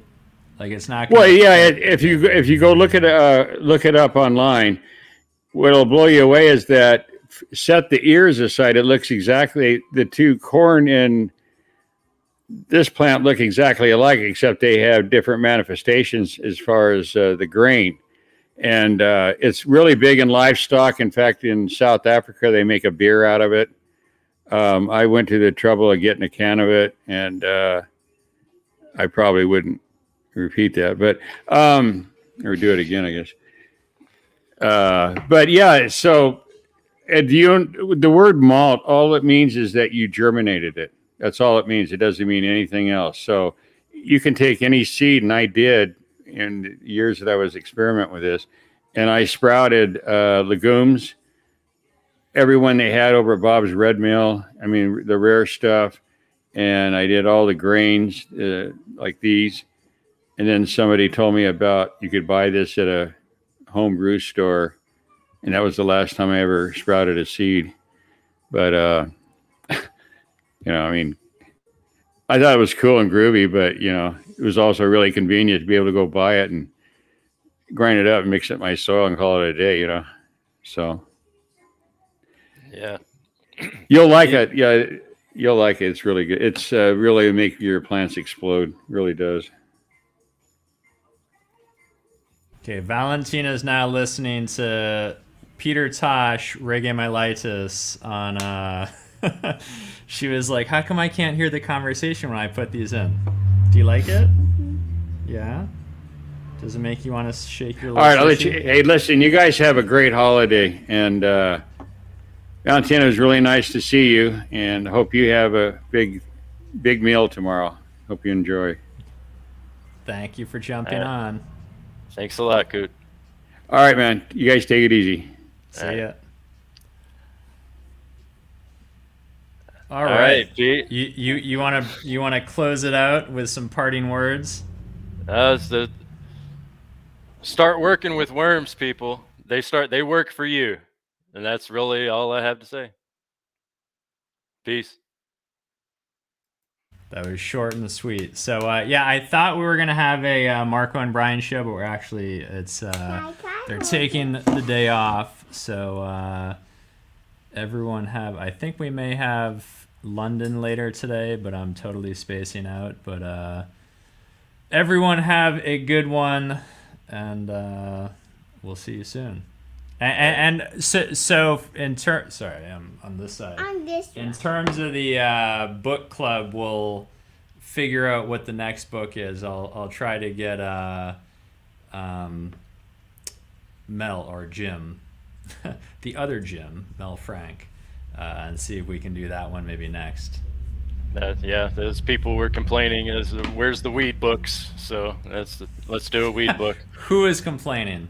In the chat? Yeah, I've seen a few chats. Really? It's the book club with no weed books. I don't. Now. Anyway, Right. yeah, you got a Peter Tosh fan on your hands now. That's awesome. Yeah, you want more Peter Tosh? Okay, how about Coming in Hot? Okay, that was the other one you were dancing to. All right, that is all right. With that, do you wanna end the broadcast with your newfound? All right, so hit this red button twice, right? The big red button that says end broadcast. All right.